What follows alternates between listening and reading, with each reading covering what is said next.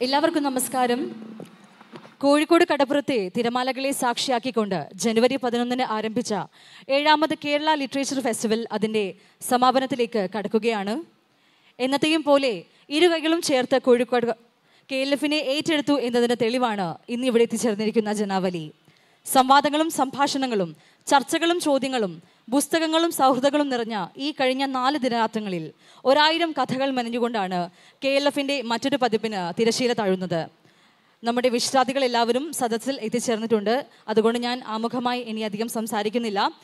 ആദ്യം തന്നെ ഈ സമാപന ചടങ്ങിന് സ്വാഗതം പറയുന്നതിനു വേണ്ടി KLF organising committee general convener doctor AK Abdul ഹക്കീമിനെ വേദിയിലേക്ക് സ്വാഗതം ചെയ്യുന്നു. പ്രിയപ്പെട്ടവരെ, 4 ദിവസം നീണ്ടു നിന്ന കോഴിക്കോടിൻ്റെ ഉത്സവമായി എല്ലാം കൊണ്ടും മാറിയ കേരളത്തിനകത്തു നിന്നും പുറത്തു നിന്നും ഇന്ത്യക്ക് പുറത്തു നിന്നുമായി 100 കണക്കിന് ഡെലിഗേറ്റുകൾ പങ്കെടുത്ത 600-ലധികം സ്പീക്കേഴ്സ് പല സെഷനുകളിലായി 330ഓളം സെഷനുകളിലായി നമ്മോട് സംവദിച്ച ഒരു വലിയ ഉത്സവത്തിന് ഇവിടെ സമാപനമാവുകയാണ്. ഓടി നടന്ന് ഇതെല്ലാം ചെയ്യുകയും കാണുകയും ഒക്കെ ചെയ്യുന്ന നമ്മളെ സംബന്ധിച്ചിടത്തോളം ഇത് തീർന്നു പോകുന്നതിൻ്റെ വേദന കുറച്ചൊന്നുമല്ല. പക്ഷെ ഇനിയും വരാനുള്ള KLFകൾക്ക് വേണ്ടി കാത്തിരുന്നു കൊണ്ട് നമുക്കിത് അവസാനിപ്പിച്ചേ മതിയാവും. ഇവിടുത്തെ ഏറ്റവും വലിയൊരു സവിശേഷതയെ നമ്മളെല്ലാം മനസ്സിലാക്കിയത് ജനങ്ങൾ ഏറ്റെടുത്ത ഒരു ലിറ്ററേച്ചർ ഫെസ്റ്റിവൽ എന്നുള്ളതാണ്. പുറത്തുനിന്ന് വന്ന അതിഥികളിൽ പലരും അത്ഭുതകരമായിട്ടാണ് നമ്മുടെ ഫെസ്റ്റിവലിനെ നോക്കിക്കാണുന്നത്. ഇത്രയും ആനന്ദകരമായ അത്ഭുതകരമായ സന്തോഷം നിറഞ്ഞ ഈ ലിറ്ററേച്ചർ ഫെസ്റ്റിവലിൻ്റെ മറ്റ് പ്രാധാന്യത്തെക്കുറിച്ച് പ്രസക്തിയെക്കുറിച്ചൊക്കെ ഈ ഫെസ്റ്റിവലിനെ വിലയിരുത്തിക്കൊണ്ട് ഇതിൻ്റെ മുഖ്യ സംഘാടകനായുള്ള രവി DC-യും ഈ ഫെസ്റ്റിവൽ ഡയറക്ടറായിട്ടുള്ള സച്ചിദാനന്ദ മാഷും സംസാരിക്കുമെന്നതുകൊണ്ട് അതിലേക്ക് ഞാൻ കടക്കുന്നില്ല. ഈ സമാപന സമ്മേളനത്തെത്തിയ ആളുകളെ വളരെ സ്നേഹാദരങ്ങളോടെ സ്വാഗതം ചെയ്യാനാണ് ഞാനിവിടെ നിൽക്കുന്നത്. ഈ പ്രൗഢമായ ഈ സമാപന സമ്മേളനത്തിൻ്റെ അധ്യക്ഷ പദവി അലങ്കരിക്കുന്നത് കോഴിക്കോട് നടക്കുന്ന ലിറ്ററേച്ചർ ഫെസ്റ്റിവലിൻ്റെ സംഘാടക സമിതിയുടെ ചെയർമാനും നമ്മളിപ്പോൾ നിൽക്കുന്ന ഈ ഒരു ആംബിയൻസിൻ്റെ തന്നെ ഒരു ക്രിയേറ്റർ എന്ന് തന്നെ വിളിക്കാവുന്ന തരത്തിൽ വളരെ വിശാലമായ ആധുനികമായ ഏറ്റവും ആർട്ടിസ്റ്റിക്കായ കാഴ്ചപ്പാടോടുകൂടി നമ്മുടെ ഈ പ്രദേശത്തെ ഈ ബീച്ചിനെ മാറ്റിയെടുത്ത ബഹുമാന്യനായ പ്രദീപ് കുമാർ മുൻ MLA അവർകളാണ്. അദ്ദേഹത്തെ സ്നേഹാദരങ്ങളോടുകൂടി ഈ അധ്യക്ഷ സ്ഥാനത്തേക്ക് സ്വാഗതം ചെയ്യുകയാണ്. ഇന്നത്തെ ഈ സമാപന സമ്മേളനം ഉദ്ഘാടനം ചെയ്യുന്ന ബഹുമാന്യനായ മന്ത്രി ശ്രീ AK ശശീന്ദ്രൻ അവർകളാണ്. അദ്ദേഹം ഏതാനും മിനിറ്റുകൾക്ക് അങ്ങോട്ട് എത്തിച്ചേരും. അദ്ദേഹത്തിൻ്റെ അഭാവത്തിൽ അദ്ദേഹത്തെ സ്നേഹത്തോടുകൂടി സ്വാഗതം ചെയ്യുകയാണ്. നമുക്കിവിടെ കീനോട്ട് അഡ്രസ്സ് നടത്തുന്നത് ശ്രീ കൈലാസ് സത്യാർത്ഥി അവർകളാണ്. അദ്ദേഹത്തിൻ്റെ തൊട്ട് മുമ്പ് നടന്ന സെഷൻ കേട്ടിട്ടുള്ള നിങ്ങൾക്ക് നേരത്തെ അദ്ദേഹത്തെ വായിക്കുകയും മനസ്സിലാക്കുകയും ചെയ്ത ഒരു ആക്ടിവിസ്റ്റ് എന്ന നിലയ്ക്ക്, റൈറ്റർ എന്ന നിലയ്ക്ക് ഒക്കെ ഉന്നതമായ തരത്തിൽ നമ്മുടെ മനസ്സിനെ സ്വാധീനിച്ചിട്ടുള്ള ബഹുമാന്യനായ Shri Kailas Satyarthi അവർകളെ സ്നേഹാദരങ്ങളോടുകൂടി sir proudly welcome you to this festival for the keynote address. Shri Ravi DC ഈ അദ്ദേഹമാണ് KLF 2024 വിലയിരുത്തിക്കൊണ്ട് സംസാരിക്കുന്നത്. അതിനുവേണ്ടി ശ്രീ രവി DC-യെയും ഔപചാരികമായി സ്വാഗതം ചെയ്യുകയാണ്. അതേപോലെ തന്നെ നമ്മൾ കാത്തിരിക്കുന്ന അടുത്ത ഫെസ്റ്റിവൽ 2025 പ്രഖ്യാപനം ബഹുമാന്യനായ ഫെസ്റ്റിവൽ ഡയറക്ടർ ശ്രീ സച്ചിദാനന്ദൻ നടത്തും. അദ്ദേഹത്തെ ആദരവോടുകൂടി ഈ യോഗത്തിലേക്ക് സ്വാഗതം ചെയ്യുകയാണ്. ബഹുമാന്യനായ മേയർ ബീന ഫിലിപ്പ്, ജില്ലാ കളക്ടർ സ്നേഹിൽ കുമാർ സിംഗ് IAS, ബഹുമാന്യയായ എഴുത്തുകാരിയും ആക്ടിവിസ്റ്റുമായ മീന കന്ദസ്വാമി, ശ്രീ നിസാർ കാര, the director of publishing department, ministry of tourism and culture, തുർക്കി. അതേപോലെ തന്നെ ഈ പരിപാടിയുടെ സംഘാടനത്തിൽ നമ്മളോടൊപ്പം ഉണ്ടായിരുന്ന വിവിധ സബ് കമ്മിറ്റികളുടെ കൺവീനർമാരായിട്ടുള്ള ശ്രീ അഭിലാഷ് തിരുവോത്ത്, ശ്രീ ഫാരിസ് കണ്ടത്തിൽ, ശ്രീ ബഷീർ പെരുമണ്ണ, ശ്രീ അക്ഷയ് കുമാർ, ശ്രീ അൻവർ കുനിമൽ ഇത്രയും ആളുകളെ സ്നേഹത്തോടുകൂടി സ്വാഗതം ചെയ്യുകയാണ്. അതേപോലെ തന്നെ ഈ ചടങ്ങിനെ നന്ദി അർപ്പിക്കുന്ന നമ്മുടെ പ്രോഗ്രാം കമ്മിറ്റിയുടെ കൺവീനറും ഇവിടുത്തെ ലോക്കൽ ഓർഗനൈസിങ്ങിൽ KLF-നോട് ചേർന്ന് നിൽക്കുന്ന കോഴിക്കോട് സാംസ്കാരിക വേദിയുടെ സെക്രട്ടറിയുമായിട്ടുള്ള ശ്രീ KV ശശിമാഷെ സ്നേഹത്തോടുകൂടി ഈ വേദിയിലേക്ക് സ്വാഗതം ചെയ്തുകൊണ്ട് അധ്യക്ഷ സ്ഥാനത്തേക്ക് ശ്രീ പ്രദീപ് കുമാർ മുൻ MLA ക്ഷണിക്കുന്നു.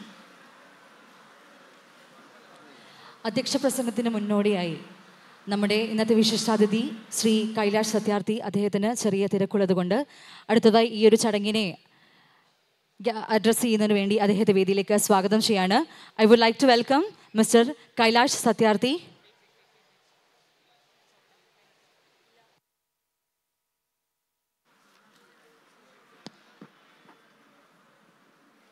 പ്രിയപ്പെട്ടവരെ, എൻ്റെ അധ്യക്ഷ പ്രസംഗം ഞാൻ പിന്നീടേക്ക് മാറ്റുകയാണ്. നമ്മുടെ ഈ സമാപന സമ്മേളനത്തിലെ മുഖ്യാതിഥിയായിട്ടുള്ള നോബൽ സമ്മാന ജേതാവും എഴുത്തുകാരനുമെല്ലാമായ Shri Kailash Satyarthi,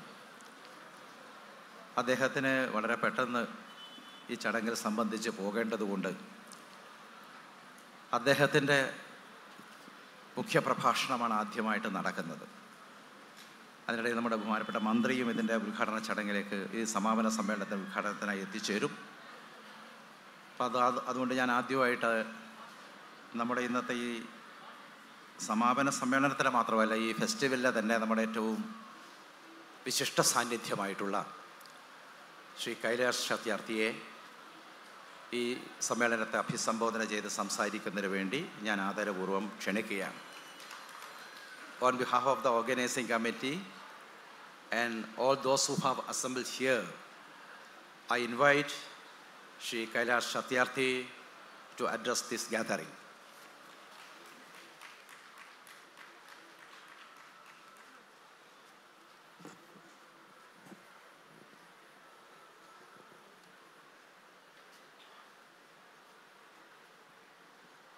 I truly feel overwhelmed today. So may I ask all of you to give a big hand of applause for the organizers of this great event. Dear Pradeep ji, dear Ravi ji, all the dignitaries on the dais, my sisters and brothers. I would also like to congratulate you for UNESCO's recognition for this town, Calicut, as the UNESCO's literary township. Whatever experience I had during the day, I am going to definitely share with the top leadership, the Director General, Deputy Director General of UNESCO, who are my friends and occasionally we meet together. I will share my experience being with you in Calicut today. They did not make a wrong decision, I tell them. They made a great decision. Friends, I'm not going to take much time, but one thing which is needed today is dialogue, conversation, a space and environment to talk freely and listen freely, a space and environment where you can share the differences and your opinions and people listen carefully. You agree or not, but at least we have to build those ears who can listen and those mouths who can speak loudly for the cause of humanity, love and compassion, equality and justice. So whenever we think of literature, it is your heart and mind written on the piece of paper or printed on your computer. It is not just the brain, it is not just the heart, but the combination of heart and mind converted into words and sentences. And that's why it has tremendous power. I can simply say, based on a very, very good mantra in the Vedas, it says, Sangachadhum samvadadhum samvo manansi janatam deva bhagam yatha purve sanjana nam upasate. It has a very, very beautiful meaning. It starts with saying and ending with interesting things. So one component, very important component, it says that let us come together. Let us come together to construct a knowledge. And that becomes the knowledge for everyone, knowledge for all. Sanjananam means let us socially construct the knowledge which is useful for everyone. And that knowledge should be rooted in the experiences and learnings of our ancestors. Their learnings could be successful, failures, everything is part of learning. So we should not forget what has been told and written by our ancestors in the past about the society and everything. Sanjananam. But when we come together and sit together, there are 2 or 3 conditions. It begins with Sangachadhum. Let us walk together. Nobody is left out. Nobody is left behind. In this century, in this world today, I will underline that one thing which humanity, which the society has to learn is how to walk together. How to walk together so our own people are not left out. This is a very clear message of equality, of justice. When we say we have to walk together, that is something to be learned. It also says the second thing which is 100% applicable for this literary festival, and that is Samvadadhum. Let us come together and talk together. We have to have conversation and dialogue together. We have to speak together. We agree or disagree, that does not make much sense. But we have to speak together. That is the second thing. And then we have to build the unison in our hearts and minds so that we can create an environment where humanity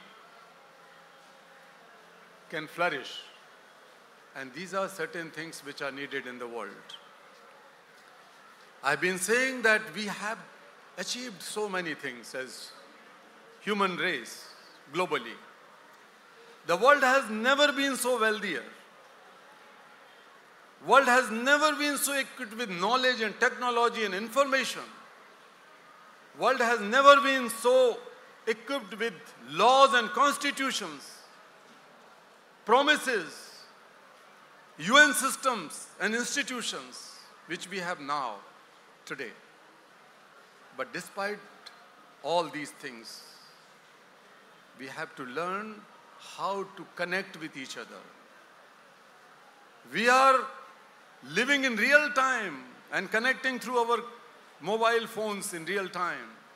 Artificial intelligence is making it millions times faster. But we have to think, are we really connected with each other, feeling each other's sufferings and pains and joy as our own pain and our own joy? That is being lost. So when we have globalized so many things and we have seen the positive and flip side of globalization of these things, Dear friends, I again call upon today, this is the time to globalize compassion. This is the time to globalize compassion, and compassion does not mean teaching or preaching or a value or virtue. Compassion means how to solve each other's problem without any expectation of return, without any desire or selfishness, without any ego. You feel the problem of other person as your own problem and solve it. That is the compassion. Simple definition. And this is something which is needed. In a world which is broken, what we say, fragile, divided, a world which is filled with hatred, revenge, violence, violence inside and violence outside, a world where we are losing the moral compass in our personal life, social life, and political life, where the morality and sense of moral responsibility and moral accountability is shrinking. We need a literature which brings light. Today, the literature should emerge as a candle, as a lighting lamp, which can bring hope and life. In any situation of darkness, just one single candle, burning candle, can bring hope that light still exists. Sun still exists somewhere. In the dark nights, if you want one candle, the candle is a proof in itself that I am there. And literature should bring humanity. I am not someone who can preach, but working with hundreds of millions of children across the globe for so many decades and fighting for their freedom, fighting for their education, fighting for their protection and health care, fighting for their childhood and for their dreams and for their future, I call upon you to think that the children who are being killed in wars, they are your children. They are your children. The children who are trapped into slavery and sold and bought like animals, whose children are they? The girls and boys who are being raped in India and everywhere in the world. And the social media and the modern information technology is exhibiting this problem. Demand for child sexual abuse material is growing in the world. We have to think twice that whose children are they who are facing these problems. They are my children, and they are your children, and they are our children. I hope and wish that this place today is the UNESCO's recognized township, but it is going to be the real Tirth for all those who believe in the literature which brings light and hope and humanity and compassion in the world. You are the drivers, you are the champions. Many of us, including me, have to learn and be inspired from all what you do in the service of humanity through your literature. Thank you so much. And once again, thank you for organizing this event, especially Raviji. Raviji saw my book and talked to me just a few months ago, and he said that I'm going to translate this book and I'm going to publish this book from my publication house in Malayalam. I'm sorry that I cannot speak Malayalam, but I'm thankful to him that a big part of my life journey with my children across India and across the world, which has been written in Hindi and English, now you have given the voice, you have given the language where my friends, my sisters and brothers of Malayali language can know that it is not the end of the story. We have to keep on fighting. We have to make sure that our journey will not end till everyone is free, safe, educated, and everyone is compassionate. Let us globalize compassion. Thank you so much. Thank you. Thank you, sir. Thank you so much for your presence and your valuable words. അടുത്തതായി ഈ വേദിയിലേക്ക് അധ്യക്ഷപദം അലങ്കരിച്ച് സംസാരിക്കുന്നതിന് വേണ്ടി KLF organising committee chairman Shri A. Pradeep കുമാറിനെ വേദിയിലേക്ക് സ്വാഗതം ചെയ്യുന്നു.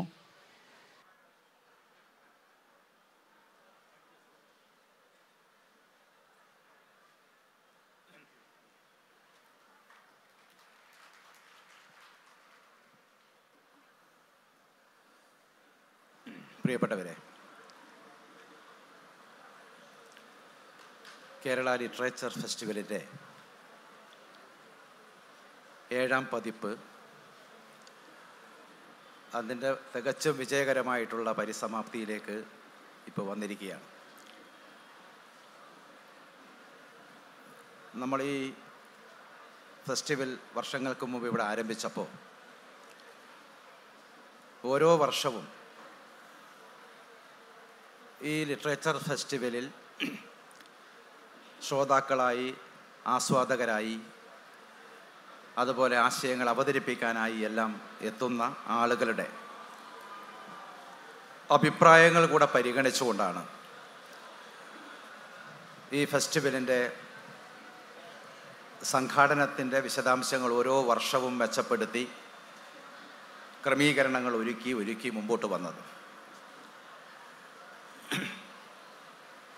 ഈ 7ാമത് ഫെസ്റ്റിവലിനെ അപഗ്രഥിച്ചുകൊണ്ട് ഇവിടെ ഫെസ്റ്റിവൽ ഡയറക്ടർ കൂടിയായിട്ടുള്ള നമ്മുടെ എല്ലാം അഭിമാനമായ നമ്മുടെ പ്രിയപ്പെട്ട കവി, നമ്മുടെ എല്ലാ മലയാളികളുടെയും അഭിമാനമായുള്ള പ്രൊഫസർ സച്ചിദാനന്ദൻ, ഞങ്ങൾ എല്ലാം സ്നേഹപൂർവ്വം സച്ചിമാഷ് എന്ന് വിളിക്കുന്ന സച്ചിദാനന്ദൻ, അദ്ദേഹം സംസാരിക്കുന്നു. ഈ ഫെസ്റ്റിവലിൻ്റെ സംഘാടനത്തിൻ്റെ അതിൻ്റെ മുഖ്യ നേതൃത്വമായിട്ടുള്ള, അല്ലെങ്കിൽ അതിൻ്റെ ചുക്കാൻ പിടിക്കുന്ന DC കിഴക്കേമുറി ഫൗണ്ടേഷൻ്റെ മേധാവിയായിട്ടുള്ള ശ്രീ രവി DC, അദ്ദേഹവും ഇവിടെ സംസാരിക്കും. അവരുടെ ഇനി നടക്കാനിരിക്കുന്നതിൽ 2 പ്രധാന സംഭാഷണങ്ങൾ അവരുടേതാണ്. ഇടയിൽ ഈ ചടങ്ങിൽ സംബന്ധിക്കേണ്ട ബഹുമാനപ്പെട്ട മന്ത്രി ശ്രീ AK ശശീന്ദ്രൻ കൂടെ ഇവിടെ വന്നു ചേരുമെന്ന് അദ്ദേഹത്തിനും നമ്മളോട് എന്തെങ്കിലും സംസാരിക്കാനുണ്ടാവും. അപ്പോൾ ഞാനതുകൊണ്ട് ഈ ഫെസ്റ്റിവലിനൊരു വിശദമായിട്ടുള്ള വിശകലനത്തിലേക്കൊന്നും പോകുകയല്ല. പക്ഷേ ഇതേവരെയുള്ള സാഹിത്യോത്സവത്തിലെ നമ്മുടെ അനുഭവത്തിൽ ഏറ്റവും വലിയ ജനപങ്കാളിത്തം നമ്മൾ ഈ കഴിഞ്ഞ ദിവസം വരെ നമ്മൾ വിലയിരുത്തത് കഴിഞ്ഞ വർഷത്തെ ഫെസ്റ്റിവലായിരുന്നു. പക്ഷേ ഇന്ന് നമ്മുടെ 7ാം ഫെസ്റ്റിവലിൻ്റെ സമാപനത്തിലേക്ക് വരുമ്പോഴേക്ക് ഈ കഴിഞ്ഞ 2-3 ദിവസത്തെ ബഹുജന പങ്കാളിത്തം കൂടെ നോക്കുമ്പോൾ ഏറ്റവും വലിയ ജനപങ്കാളിത്തത്തിലേക്ക് ഈ ഫെസ്റ്റിവൽ വന്നു. നമ്മുടെ ഇന്ത്യയിലും ലോകത്തിൻ്റെ പല ഭാഗത്തും നടക്കുന്ന സാഹിത്യോത്സവങ്ങളുമായിട്ട് താരതമ്യം ചെയ്യുമ്പോൾ കോഴിക്കോട് അരങ്ങായി മാറിയിട്ടുള്ള ഈ കേരള ലിറ്ററേച്ചർ ഫെസ്റ്റിവലിൽ ഏറ്റവും വലിയ പ്രത്യേകത എന്ന് പറയുന്നത് ഇതിൽ ശ്രോതാക്കളായി, ആസ്വാദകരായി ഒഴുകിയെത്തുന്ന ലക്ഷക്കണക്കിന് ആളുകളുടെ സാന്നിധ്യമാണ്. ബഹുജന പങ്കാളിത്തമാണ് ഇതിൻ്റെ ഏറ്റവും വലിയ പ്രത്യേകത. കുറച്ച് വർഷങ്ങൾക്ക് മുമ്പ് വരെ, ഒരുപക്ഷെ 3-4 വർഷം മുമ്പ് വരെ ജയ്പൂർ ലിറ്ററേച്ചർ ഫെസ്റ്റിവലായിരുന്നു ഇന്ത്യയിലെ ഏറ്റവും വലിയ ഫെസ്റ്റിവൽ. അത് പോയി കാണാനുള്ളൊരു അവസരം എനിക്ക് ഉണ്ടായിട്ടുണ്ട്. പക്ഷേ ഇന്ന് ഇന്ത്യയിലെ അല്ല, ഏഷ്യയിലെ തന്നെ ഏറ്റവും വലിയ സാഹിത്യോത്സവമായി നമ്മുടെ ഈ ലിറ്ററേച്ചർ ഫെസ്റ്റിവൽ മാറിയിട്ടുണ്ട്. അത് കഴിഞ്ഞ വർഷം തന്നെ നമ്മളത് അഭിമാനപൂർവ്വം പറഞ്ഞതാണ്. ഈ വർഷത്തെ ഈ വലിയ ബഹുജന പങ്കാളിത്തം കൂടെ കാണുമ്പോൾ അത് ഒന്നുകൂടെ അരക്കെട്ടുറപ്പിക്കാവുന്ന വിധത്തിൽ, അവകാശവാദം ഒന്നുകൂടെ അരക്കെട്ടുറപ്പിക്കാവുന്ന സാന്നിധ്യമാണ്, പങ്കാളിത്തമാണ് ഇവിടെ ഉണ്ടായിട്ടുള്ളത്. ഇവിടെ ഈ ഫെസ്റ്റിവലിൽ പങ്കെടുക്കാൻ എത്തുന്ന എല്ലാവർക്കും, എല്ലാവരും എന്ന് പറഞ്ഞാൽ കേവലം സാഹിത്യവും ചരിത്രവും സാങ്കേതിക വിദ്യയും അതുപോലെ ശാസ്ത്രവും സംഗീതവും ചിത്രകലയും എല്ലാം ചേർന്ന എല്ലാ വിഷയങ്ങളെ സംബന്ധിച്ചും സാമ്പത്തിക ശാസ്ത്രവും എല്ലാം ഇവിടെ ചർച്ച ചെയ്യുന്നുണ്ട്. അത്തരം വിഷയങ്ങളിൽ താല്പര്യമുള്ളവരാണ് ഇവിടെ എത്തിച്ചേരുന്നവരെല്ലാം. അപ്പം അതുകൊണ്ട് തന്നെ മറ്റെന്തെങ്കിലും ഒരു സാംസ്കാരിക പരിപാടിയുടെ ശ്രോതാക്കളായി എത്തുന്നവരെ പോലെയല്ല, വളരെ ഗൗരവപൂർവ്വം ഈ വിഷയങ്ങളെല്ലാം ശ്രദ്ധിക്കാൻ മനസ്സുള്ള ആളുകൾ തന്നെയാണ് ഇവിടെ വന്നു ചേർന്നിരിക്കുന്നത്. അങ്ങനെയുള്ളവർക്കെല്ലാം സൗജന്യമായി തന്നെ മറ്റു പല ഫെസ്റ്റിവലുകളും ഫീസും മറ്റും ഏർപ്പെടുത്തിയൊക്കെ നടത്തുന്ന സമയത്ത് തികച്ചും സൗജന്യമായി ഇതിൽ പങ്കാളികളാകാൻ കഴിയുന്നു എന്നതാണ് ഈ കേരള ലിറ്ററേച്ചർ ഫെസ്റ്റിവലിൻ്റെ ഏറ്റവും പ്രധാനപ്പെട്ട പ്രത്യേകത. ആർക്കും ഇവിടെ വന്നു ചേരുന്നതിന് പ്രത്യേകിച്ചുള്ള ഒരു തടസ്സങ്ങളുമില്ല. ആ നിലയിലാണ് ഇത് ഏറ്റവും വലിയ ജനകീയ സാഹിത്യോത്സവമായിട്ട് മാറിയിരിക്കുന്നത്. ഇപ്പോൾ ഈ വർഷത്തെ അനുഭവത്തിൻ്റെ അടിസ്ഥാനത്തിൽ അടുത്ത ലിറ്ററേച്ചർ ഫെസ്റ്റിവൽ വരുന്ന സമയത്ത് ഇവിടെ ഒരുക്കേണ്ടുന്ന ക്രമീകരണങ്ങളിൽ എന്തെങ്കിലുമൊക്കെ കൂടുതൽ വേണ്ടതുണ്ടോ? തീർച്ചയായിട്ടും അഭിപ്രായം പറയേണ്ടത് നിങ്ങളൊക്കെയാണ്. അത് ഇപ്പോൾ മാത്രമല്ല, ഇനി തുടർന്നുള്ള ദിവസങ്ങളിലും അറിയിക്കാവുന്നതാണ് എന്തെല്ലാമാണ് നമുക്ക് കൂടുതൽ സൗകര്യങ്ങൾ വേണ്ടത്. അതിവിടെ നമുക്ക് ചെയ്യാവുന്നതേ ഉള്ളൂ. ആദ്യ വർഷങ്ങളിൽ ഓർമ്മയുണ്ടാവും, ഇവിടെയുള്ള നമ്മുടെ പ്രധാനപ്പെട്ട സംവാദ വേദികളെല്ലാം വളരെ പരിമിതമായിട്ടുള്ള സൗകര്യങ്ങൾ, അതിൻ്റെ ഇൻഫ്രാസ്ട്രക്ചറൊക്കെ വളരെ പരിമിതമായ നിലയിലായിരുന്നു ചെയ്തത്. പിന്നെ ഓരോ വർഷവും ആളുകളുടെ ആവശ്യം കൂടെ പരിഗണിച്ചുകൊണ്ട് അത് വർദ്ധിപ്പിച്ചു കൊണ്ടുവന്നു. കഴിഞ്ഞ വർഷത്തേതായിരുന്നു ഏറ്റവും മികച്ച നിലയിൽ നമ്മൾ സൗകര്യങ്ങൾ ഒരുക്കിയത്. ഇപ്പോൾ അതിനേക്കാൾ മികച്ച നിലയിൽ നമ്മുടെ എല്ലാ പവലിയനുകളും കൂടുതൽ വിശാലമാകുന്നു. എല്ലാവരും ആവശ്യപ്പെട്ടൊരു കാര്യമായിരുന്നു മുൻ വർഷങ്ങളിൽ, അതായത് ഇവിടെ നിന്ന് ഈ ഒരു വേദിയിൽ നിന്ന് മറ്റൊരു വേദിയിലേക്ക് ഓരോ മണിക്കൂർ ഇടവിട്ട് ഇഷ്ടമുള്ള വിഷയങ്ങൾ കേൾക്കാനായിട്ട് ഓടി പോകുന്നതിനിടയിൽ ഇവിടെ ഭക്ഷണം കഴിക്കാനുള്ള സൗകര്യമില്ല. ഇവിടെ തന്നെയുള്ള സ്ട്രീറ്റിൽ, ഇവിടെ ഈ പ്രദേശത്ത് പോലും നല്ല ഭക്ഷണശാലകളില്ല, കുറച്ച് ദൂരെ പോകണം. ട്രാഫിക് ബ്ലോക്കും മറ്റു പ്രശ്നങ്ങളുള്ളത് കൊണ്ട് നമുക്ക് ആളുകൾക്ക് ആവശ്യമായ ഭക്ഷണശാലകൾ ഇവിടെ ഇതിനകത്ത് ഒരുക്കണമെന്ന് പറഞ്ഞു. കഴിഞ്ഞ വർഷം തന്നെ അതിനുള്ള ക്രമീകരണം ഉണ്ടാക്കിയാലും കഴിഞ്ഞ വർഷത്തേക്കാൾ മെച്ചപ്പെട്ട നിലയിൽ വ്യത്യസ്തമായിട്ടുള്ള സ്വഭാവത്തിലുള്ള ഭക്ഷണശാലകൾ ഓരോരുത്തരുടെയും സാധ്യതക്കനുസരിച്ച് കഴിക്കാവുന്ന നിലയിൽ ഇവിടെ ഒരു 2-3 സ്ഥലങ്ങളിലായി 3-4 സ്ഥലങ്ങളിലായിട്ട് ഒരുക്കാൻ കഴിഞ്ഞിട്ടുണ്ട്. അതേപോലെയാണ് ഓരോ വേദിയിലും ആളുകൾക്ക് വളരെ കംഫർട്ടബിളായിട്ട് ഇരുന്ന് കേൾക്കാവുന്ന സൗകര്യങ്ങൾ എല്ലാ വേദികളിലും ഒരുക്കിയിട്ടുണ്ട്. കുട്ടികൾക്കുള്ള ചിൽഡ്രൻസ് ഫെസ്റ്റിവൽ കൂടുതൽ നല്ല നിലയിൽ കഴിഞ്ഞ വർഷവും ചെറിയ നിലയിൽ അതുണ്ടായിരുന്നു. പക്ഷേ അത് കുറേ കൂടെ വിപുലമായ നിലയിൽ 4 ദിവസം നീണ്ടു നിൽക്കാവുന്ന നിലയിൽ പ്രത്യേകമായിട്ടുള്ള ചിൽഡ്രൻസ് ഫെസ്റ്റിവൽ വേറെ തന്നെ ഇതിൻ്റെ ഭാഗമായി സംഘടിപ്പിച്ച് സ്കൂൾ വിദ്യാർത്ഥികൾക്കൊക്കെ വന്ന് പങ്കെടുക്കാനുള്ള സൗകര്യങ്ങൾ ഈ വർഷം ഉണ്ടായിട്ടുണ്ട്. അപ്പം അത് സംഘാടക സമിതി എന്ന നിലയിൽ ഞങ്ങൾ ആലോചിക്കുന്നത് മാത്രമല്ല, ഇവിടെ ഇതിൻ്റെ ഭാഗമായി ആസ്വാദകരായി എത്തുന്ന, ശ്രോതാക്കളായി എത്തുന്ന ആളുകളുടെ അഭിപ്രായങ്ങൾ കൂടെ പരിഗണിച്ച് വളരെ ജനാധിപത്യപരമായ നിലയിൽ അഭിപ്രായങ്ങൾ കൂടെ സ്വീകരിച്ചിട്ടാണ് ഈ കാര്യങ്ങൾ ഓരോന്നും നമ്മൾ മാറ്റിക്കൊണ്ടുവന്നത്. ഈ വർഷം മുൻവർഷങ്ങളെക്കാൾ കൂടുതൽ 300-ലധികം സെഷനുകളുണ്ടായിരുന്നു. പ്രഭാഷകരായി ആശയങ്ങൾ അവതരിപ്പിക്കാനായി എത്തിയത് 500-ലധികം ആളുകളാണ്. പ്രധാനപ്പെട്ട രാജ്യത്തിൻ്റെ വിവിധ ഭാഗത്തു നിന്നുള്ളവർ, നമ്മുടെ സംസ്ഥാനത്തിൽ നിന്ന്, അതുപോലെ വിദേശ രാജ്യങ്ങളിൽ നിന്നുള്ളവർ. നിങ്ങൾക്കെല്ലാം അറിയുന്നത് പോലെ ഇത്തവണത്തെ അതിഥി രാജ്യം തുർക്കിയായിരുന്നു. അവരുടെ വലിയ സാന്നിധ്യം ഇവിടെ ഉണ്ടായി. അതൊക്കെ ഇതിനെ കൂടുതൽ സമൃദ്ധമാക്കിയിട്ടുണ്ട് ഇത്തവണത്തെ ഈ പരിപാടിയെ. നമ്മുടെ ഉദ്ഘാടന ദിവസം മുതൽ ഇതേവരെ ഈ സമാപന സമ്മേളനം വരെ എല്ലാ നിലയിലും ഗംഭീരമായി തന്നെ കാര്യങ്ങൾ നടത്താനായി എന്നതാണ്. അത് ഗംഭീരമായി നടത്താനായി എന്ന് പറഞ്ഞാൽ ഇവിടെ അതിൽ പങ്കെടുത്തവരുടെ സാന്നിധ്യം കൊണ്ടും അവരുടെ ആശയ തലത്തിലുള്ള സംഭാവനകൾ കൊണ്ടും എല്ലാമാണത് ഗംഭീരമായി തീർന്നിട്ടുള്ളത്. ബഹുമാനപ്പെട്ട മുഖ്യമന്ത്രിയായിരുന്നു നമ്മുടെ ഇത്തവണത്തെ ഫെസ്റ്റിവലും ഉദ്ഘാടനം ചെയ്തത്. മുഖ്യമന്ത്രിയുടെയും നമ്മുടെ ഇന്ത്യയിലെ തന്നെ ഇന്ന് മലയാളികളെ സംബന്ധിച്ചിടത്തോളം നമ്മുടെ ഏറ്റവും വലിയ വിലപിടിപ്പുള്ള വ്യക്തിത്വം എന്ന് പറയാവുന്ന MT വാസുദേവൻ നായർ പ്രിയപ്പെട്ട MT, അദ്ദേഹത്തിൻ്റെ സാന്നിധ്യം കൊണ്ടും, അതുപോലെ തുർക്കിയിൽ നിന്നും വിദേശ രാജ്യങ്ങളിൽ നിന്നുള്ള സാഹിത്യകാരന്മാരും അതുപോലെ അംബാസഡേഴ്സും ഒക്കെ ഉള്ള അവരുടെ എല്ലാം സാന്നിധ്യം കൊണ്ട് സമൃദ്ധമായിട്ടുള്ള ഉദ്ഘാടന ചടങ്ങ്, വിവിധ സെഷനുകൾ, ഇപ്പോൾ നോബൽ സമ്മാന ജേതാവായ ശ്രീ കൈലാസ് സത്യാർത്ഥിയുടെ സാന്നിധ്യം കൊണ്ട് സമൃദ്ധമായിട്ടുള്ള സമാപന ചടങ്ങ്, അങ്ങനെ എല്ലാ നിലയിലും സംതൃപ്തിയും സന്തോഷവും അഭിമാനവും എല്ലാവർക്കും, നമുക്കെല്ലാ കോഴിക്കോട്ടുകാർക്ക് എല്ലാവർക്കും, അല്ലെങ്കിൽ ഇവിടെ എത്തിച്ചേർന്ന എല്ലാ മലയാളികൾക്കും തോന്നാവുന്ന വിധത്തിൽ തന്നെ ഇത്തവണത്തെ 7ാം പതിപ്പും അതിൻ്റെ പരിസമാപ്തിയിലെത്തിക്കാൻ കഴിഞ്ഞിട്ടുണ്ട്. മുൻവർഷങ്ങളെപ്പോലെ തന്നെ എല്ലാ ദിവസവും വൈകുന്നേരം നമുക്ക് സാധ്യമായ ഏറ്റവും മികച്ച കലാസാംസ്കാരിക പരിപാടികൾ ആസ്വാദകർക്കായി ഒരുക്കാൻ ഈ വർഷവും ശ്രമിച്ചിട്ടുണ്ട്. TN കൃഷ്ണയുടെ വിക്കൂബിനായകവും ചേർന്നുള്ള സംഗീത കച്ചേരി വളരെ ശ്രദ്ധേയമായിട്ട് നടന്നു. അതുപോലെ തുർക്കിയിൽ നിന്നും വന്ന സൂഫി ഗായകരുടെ പെർഫോമൻസും ഒരുപാട് ആയിരക്കണക്കിന് ആസ്വാദകരെ ആഹ്ലാദിപ്പിച്ച സംഭവമായിരുന്നു. അശ്വതിയുടെയും ശ്രീകാന്തിൻ്റെയും നൃത്ത പരിപാടിയും ഇന്നിനിപ്പോൾ സമാപനത്തിൻ്റെ ഭാഗമായിട്ട് ഒരുപക്ഷെ യുവജനങ്ങളെ ഏറ്റവും കൂടുതൽ ആകർഷിക്കാൻ പോകുന്ന ചായ് എന്ന ബാൻഡ് പ്രോഗ്രാം എല്ലാം ഗംഭീരമായി തന്നെ വരുമെന്ന് തന്നെയാണ് നമ്മൾ കാണുന്നത്. എല്ലാവർക്കും ഇഷ്ടപ്പെട്ടിട്ടുണ്ടാവുമെന്ന് കരുതുന്നു. എന്നാലും ഇതിൽ ഒരു പ്രത്യേകത, ഇത്രയധികം ആളുകൾ, എത്ര ആളുകൾ എന്നുള്ളത് തിട്ടപ്പെടുത്താനിരിക്കുന്നേ ഉള്ളൂ. കഴിഞ്ഞ വർഷം 4 ദിവസം കൊണ്ട് 4.5 ലക്ഷത്തിലധികം ആളുകൾ ഇതിൻ്റെ ഭാഗമായി പോയി എന്നാണ് നമ്മൾ വിലയിരുത്തിയത്. ഇതൊക്കെ കഴിയുമ്പോൾ നമുക്ക് ഏതാണ്ടൊരു എണ്ണം കിട്ടും ഇത്തവണ എത്ര പേർ ഇതിൻ്റെ ഭാഗമായി മാറി. എന്നാൽ ഇത്രയധികം ആളുകൾ ഈ സമുദ്രതീരത്ത് രാവിലെ നമ്മുടെ മോർണിംഗ് രാഗ മുതൽ രാത്രി ഏറെ വൈകുന്നത് വരെ ഉണ്ടായിട്ടും എന്തെങ്കിലും തരത്തിലുള്ള അസ്വാസ്ഥ്യങ്ങൾ അല്ലെങ്കിൽ അലോസരങ്ങളോ അനഭിലഷണീയമായിട്ടുള്ള എന്തെങ്കിലും സംഭവങ്ങളോ ഒന്നും ഉണ്ടായിട്ടില്ല.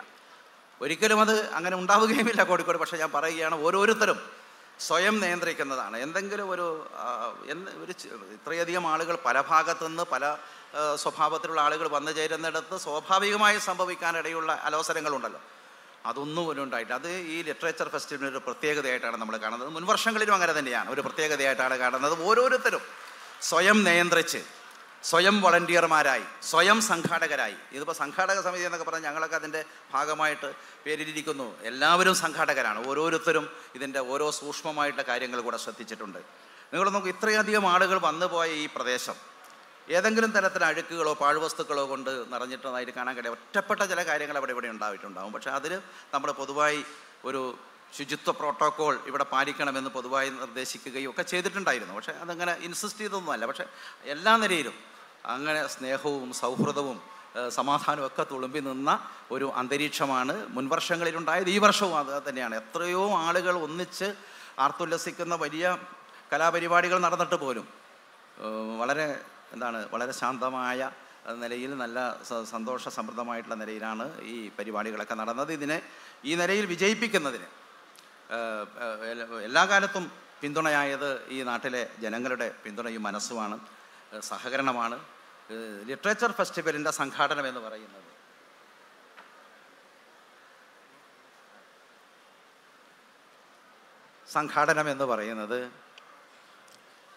ഇതിൻ്റെ സംഘാടക സമിതി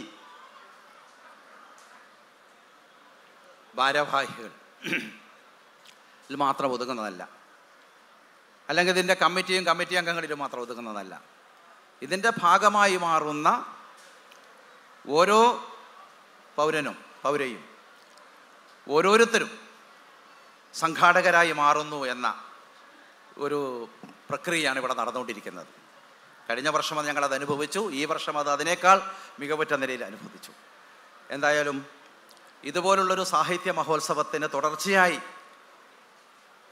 അരങ്ങൊരുക്കാൻ നമുക്ക് അവസരം ലഭിക്കാൻ ഒക്കെ ഇടയായിട്ടുള്ളത് DC കിഴക്കേമുറി ഫൗണ്ടേഷൻ്റെ തീരുമാനമാണ്. അതിന് ഈ നാട്ടുകാരോട്, അല്ലെങ്കിൽ ഇവിടെ ആസ്വാദകരായിരുന്ന എല്ലാവരുടെയും പേരിൽ നാം കടപ്പെട്ടിരിക്കുന്നത് രവി DC-യോടാണ്, അദ്ദേഹത്തിൻ്റെ ആ പ്രസ്ഥാനത്തോടാണ്. അവരാണ് ആദ്യമായിട്ട് ഇവിടെ ഇത്രയും ഗംഭീരമായിട്ടൊരു കലോത്സവം നടത്തുന്നതിനുള്ള സൗകര്യം ഉണ്ടാക്കിയത്. ഇതിൽ നമുക്ക് ഒരുപക്ഷെ സാധാരണഗതിയിൽ നമുക്കാർക്കും എത്ര ആഗ്രഹിച്ചാലും എന്തെല്ലാം ശേഷിയുണ്ടെങ്കിലും നമുക്കൊന്ന് കാണാൻ പോലും പറ്റുമായിരുന്നില്ലാത്ത എത്രയോ വലിയ വ്യക്തികളെ, കഴിഞ്ഞ നോബൽ സമ്മാന ജേതാക്കൾ ഉൾപ്പെടെയുള്ള സാഹിത്യത്തിൻ്റെയും ശാസ്ത്രത്തിൻ്റെയും എല്ലാ മേഖലകളിലുള്ള മഹത് വ്യക്തികളെ നമുക്ക് ഓരോ വർഷവും ഇവിടെ എത്തിച്ചു തരുന്നത്, നമുക്ക് കാണാനും സംവദിക്കാനും ഒക്കെയുള്ള അവസരം ഉണ്ടാക്കി തരുന്നത് ഈ ഫെസ്റ്റിവലിൻ്റെ ഭാഗമായിട്ടാണ്. ആ ഫെസ്റ്റിവലിൻ്റെ ധൈഷണികമായിട്ടുള്ള നേതൃത്വം എന്ന് പറയുന്നത്, നമ്മളൊക്കെ അതിൻ്റെ സംഘാടകരായി ഇത് വിജയിപ്പിക്കാൻ ഇവിടെ നിൽക്കുന്നവരാണെങ്കിൽ അതിൻ്റെ ധൈഷണിക നേതൃത്വം നമ്മുടെ സച്ചിമാഷും അതുപോലെ രവി DC-യും ഇവരാണ്. അവരുടെ വലിയ സാർവദേശീയമായിട്ടുള്ള ബന്ധങ്ങൾ സാഹിത്യത്തിൻ്റെയും സംസ്കാരത്തിൻ്റെയും എല്ലാം മണ്ഡലത്തിലുള്ള മഹത് വ്യക്തികളുമായിട്ടുള്ള അവരുടെ വ്യക്തിബന്ധങ്ങളും സൗഹൃദങ്ങളുമാണ് നമുക്കൊരിക്കലും കാണാൻ അവസരം ഉണ്ടാകുമായിരുന്നില്ലാത്ത അല്ലെങ്കിൽ ഒരിക്കലും ഒരു അവസരം പോലും കിട്ടുമായിരുന്നില്ലാത്ത എത്രയോ ആളുകളെ കാണാനും സംവദിക്കാനൊക്കെ ഉള്ള അവസരം ഉണ്ടായത്. അതുകൊണ്ട് ഈ സാഹിത്യ മഹോത്സവം തുടർച്ചയായി ഈ നാടും ജനങ്ങളും ആവശ്യപ്പെടുന്നിടത്തോളം കൊതിക്കുന്നിടത്തോളം കാലം ഇവിടെ നടക്കണം. അത് കൂടുതൽ കൂടുതൽ വിപുലമായ നിലയിൽ കൂടുതൽ ഗംഭീരമായിട്ട് ഓരോ വർഷവും അത് നടത്താനും മെച്ചപ്പെടുത്താനും നമുക്ക് കഴിയണം. അതിന് എല്ലാ തരത്തിലുള്ള സഹായ സഹകരണങ്ങളും പിന്തുണയും മുൻവർഷങ്ങളിലും ഈ വർഷവും ഒക്കെ ഉണ്ടായതുപോലെ കൂടുതൽ വർദ്ധിത വീര്യത്തോടെ എല്ലാവരുടെയും ഭാഗത്തു നിന്ന് ഉണ്ടാകണമെന്ന് സംഘാടക സമിതിക്ക് വേണ്ടി സംഘാടക സമിതിക്ക് വേണ്ടി എന്ന് പറയുമ്പോൾ ഒരു വേർതിരിവ്, സമിതി ഇവിടെയും അവിടെ ഇരിക്കുന്നവർ മറ്റൊന്നും അങ്ങനെയല്ല, നമ്മളെല്ലാവരും ചേരുന്ന ഒരു സംഘാടനമാണ് ഇവിടെ നടക്കുന്നത്. അതുകൊണ്ട് നമുക്കെല്ലാവർക്കും ഒത്തൊരുമിച്ച് ഇത് എന്നും ഇവിടെ ഇതിൻ്റെ ഒരു തുടർച്ച ഉണ്ടാകുന്നതിനും ഓരോ വർഷവും കൂടുതൽ മികവുറ്റ നിലയിൽ ഇത് സംഘടിപ്പിച്ച് മുമ്പോട്ട് പോകുന്നതിനുമുള്ള കൂട്ടായ്മ ഉണ്ടാകണമെന്ന് മാത്രം സൂചിപ്പിക്കുന്നു. ഞാനിങ്ങനെ പറയുകയായിരുന്നു കഴിഞ്ഞ ദിവസമൊക്കെ ശ്രീ രവിയോട് പറഞ്ഞുകൊണ്ടിരുന്നത്, നമുക്കിത് ഇവിടെ മാത്രം ഒതുങ്ങുമെന്ന് തോന്നുന്നില്ല. വരും വർഷങ്ങളിൽ ഒരു പക്ഷേ ഈ സമുദ്രതീരം മുഴുവൻ നമുക്ക് എടുക്കേണ്ടി വരും. ഇവിടെ നിന്ന് ഈ ബീച്ച് മുതൽ അങ്ങ് നമ്മുടെ ബട്ടറോഡ് ബീച്ചില്ലേ, അവിടെയൊക്കെ ഇതേപോലെ തന്നെ നല്ല ഗംഭീരമായ വേദികളൊക്കെ അവിടെയും ഉണ്ടായിട്ടുണ്ട്. അപ്പോൾ സമുദ്ര അതുപോലുള്ള വേദികൾ, പുസ്തകോത്സവങ്ങൾ ഒരു ഭാഗത്ത്, അല്ലെങ്കിൽ പിന്നെ അങ്ങനെ സാംസ്കാരിക പരിപാടികൾ വേറെ. ഇന്നല്ലെങ്കിൽ നാളെ ഏതാനും വർഷങ്ങൾ കൊണ്ട് നമ്മൾ അവിടം വരെ ഇത് വികസിപ്പിക്കാവുന്ന നിലയിലേക്ക് ഈ സാഹിത്യോത്സവം മാറും. അപ്പോൾ അങ്ങനെ പറയുമായിരുന്നു. അപ്പോൾ എങ്ങനെയാണ് എത്ര ദൂരമായാൽ ആളുകൾ പോയി വരിക? അപ്പോൾ നമുക്കിവിടെ ലോ ഫ്ലോർ ബസ്സുകളൊക്കെ ഇങ്ങനെ ഇവിടെ നിന്ന് ഇങ്ങനെ രജിസ്റ്റർ ചെയ്ത ആളുകൾ, ബാഡ്ജുകൾ എല്ലാ ആളുകൾക്കും ഇങ്ങനെ സൗജന്യമായി തന്നെ സഞ്ചരിക്കാവുന്ന നിലയിൽ പോലും നമുക്ക് ആലോചിക്കാവുന്നതാണ്. ബസ്സുകൾ ഇങ്ങനെ പോയിക്കൊണ്ടിരിക്കുന്നു, ഓരോ വേദികളിൽ പോകുന്നു. അപ്പോൾ ആ നിലയിലേക്ക് ഇന്നല്ലെങ്കിൽ നാളെ ഇത് മാറും. അതാണ് ഇതിൻ്റെ ഓരോ വർഷവും ഇതിന് ലഭിച്ചുകൊണ്ടിരിക്കുന്ന പിന്തുണയും അതുപോലെ ഇവിടെ വരുന്ന പങ്കാളിത്തവും എല്ലാം തന്നെ കാണിക്കുന്നത്. അതിനൊക്കെയുള്ള അവസരം ഉണ്ടാവട്ടെ. എത്ര വലുതായി കഴിഞ്ഞാലും അതിനെ ഉൾക്കൊള്ളാനുള്ള ശേഷി കോഴിക്കോടിൻ്റെ ഈ ഒരു ഈ തീരപ്രദേശത്തിനുമുണ്ട്, നമ്മുടെ ഇവിടുത്തെ ഒരു സാംസ്കാരിക ഭൂമികയ്ക്കുണ്ട്. അതോടൊപ്പം തന്നെ അതിനെ ഉൾക്കൊള്ളാനും ചേർത്ത് പിടിക്കാനും ഒക്കെയുള്ള മനസ്സും ഈ നാട്ടുകാർക്കുണ്ട്. അതുകൊണ്ട് നമുക്ക് കൂടുതൽ വലിയ കൂടുതൽ ഉജ്ജ്വലമായ സാഹിത്യോത്സവങ്ങളെ ഭാവിയിലും പ്രതീക്ഷിച്ചുകൊണ്ട് അടുത്ത വർഷത്തെ തീയതികൾക്ക് ഇവിടെ തന്നെ പ്രഖ്യാപിക്കാം. നമ്മളിപ്പോൾ ഒളിമ്പിക്സ് ഒക്കെ പ്രഖ്യാപിക്കുന്നത് പോലെ, ലോകകപ്പ്, വേൾഡ് കപ്പ് ഒക്കെ പ്രഖ്യാപിക്കുന്നത് പോലെ ഇവിടുത്തെ സമാപന സമ്മേളനത്തിൽ വെച്ചാണ് അടുത്ത വർഷം എന്നാണെന്ന് പ്രഖ്യാപിക്കാൻ പോകുന്നത്. അതെല്ലാം ഇവിടെ നടക്കാനിരിക്കുന്നു. ഒരിക്കൽ കൂടെ എല്ലാവരെയും അഭിവാദ്യം ചെയ്തുകൊണ്ട് ഞാൻ എൻ്റെ വാക്കുകൾ അവസാനിപ്പിക്കുന്നു.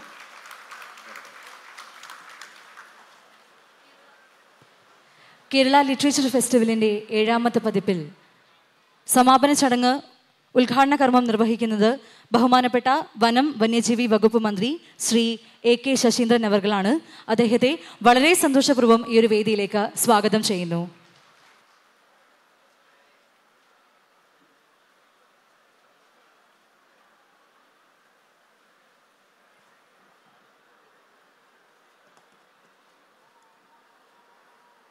പ്രിയപ്പെട്ട അധ്യക്ഷൻ,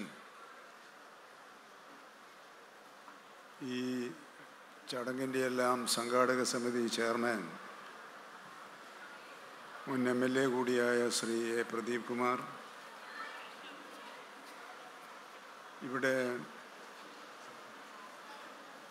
കീനോട്ട് അഡ്രസ്സിനായി എത്തിച്ചേർന്നിട്ടുള്ള കൈലാഷ് സത്യാർത്ഥി, രവി DC, ഈ Kerala literature ഫെസ്റ്റിവലിൻ്റെ director professor K. Sachidanandan, Meena Kandaswamy തുടങ്ങി ഈ വേദിയിൽ ഉപവിഷ്ടരായിട്ടുള്ള പ്രഗത്ഭമതികളായ വിശിഷ്ട അതിഥികളെ, പ്രിയപ്പെട്ട സഹോദരി സഹോദരന്മാർ, ഇന്ന് 7ാമത്തെ കേരള ലിറ്റററി ഫെസ്റ്റിൻ്റെ സമാപനം കുറിക്കുകയാണ്. ഈ സാഹിത്യ നഗരിയെ അതിൻ്റെ എല്ലാ പ്രൗഢിയും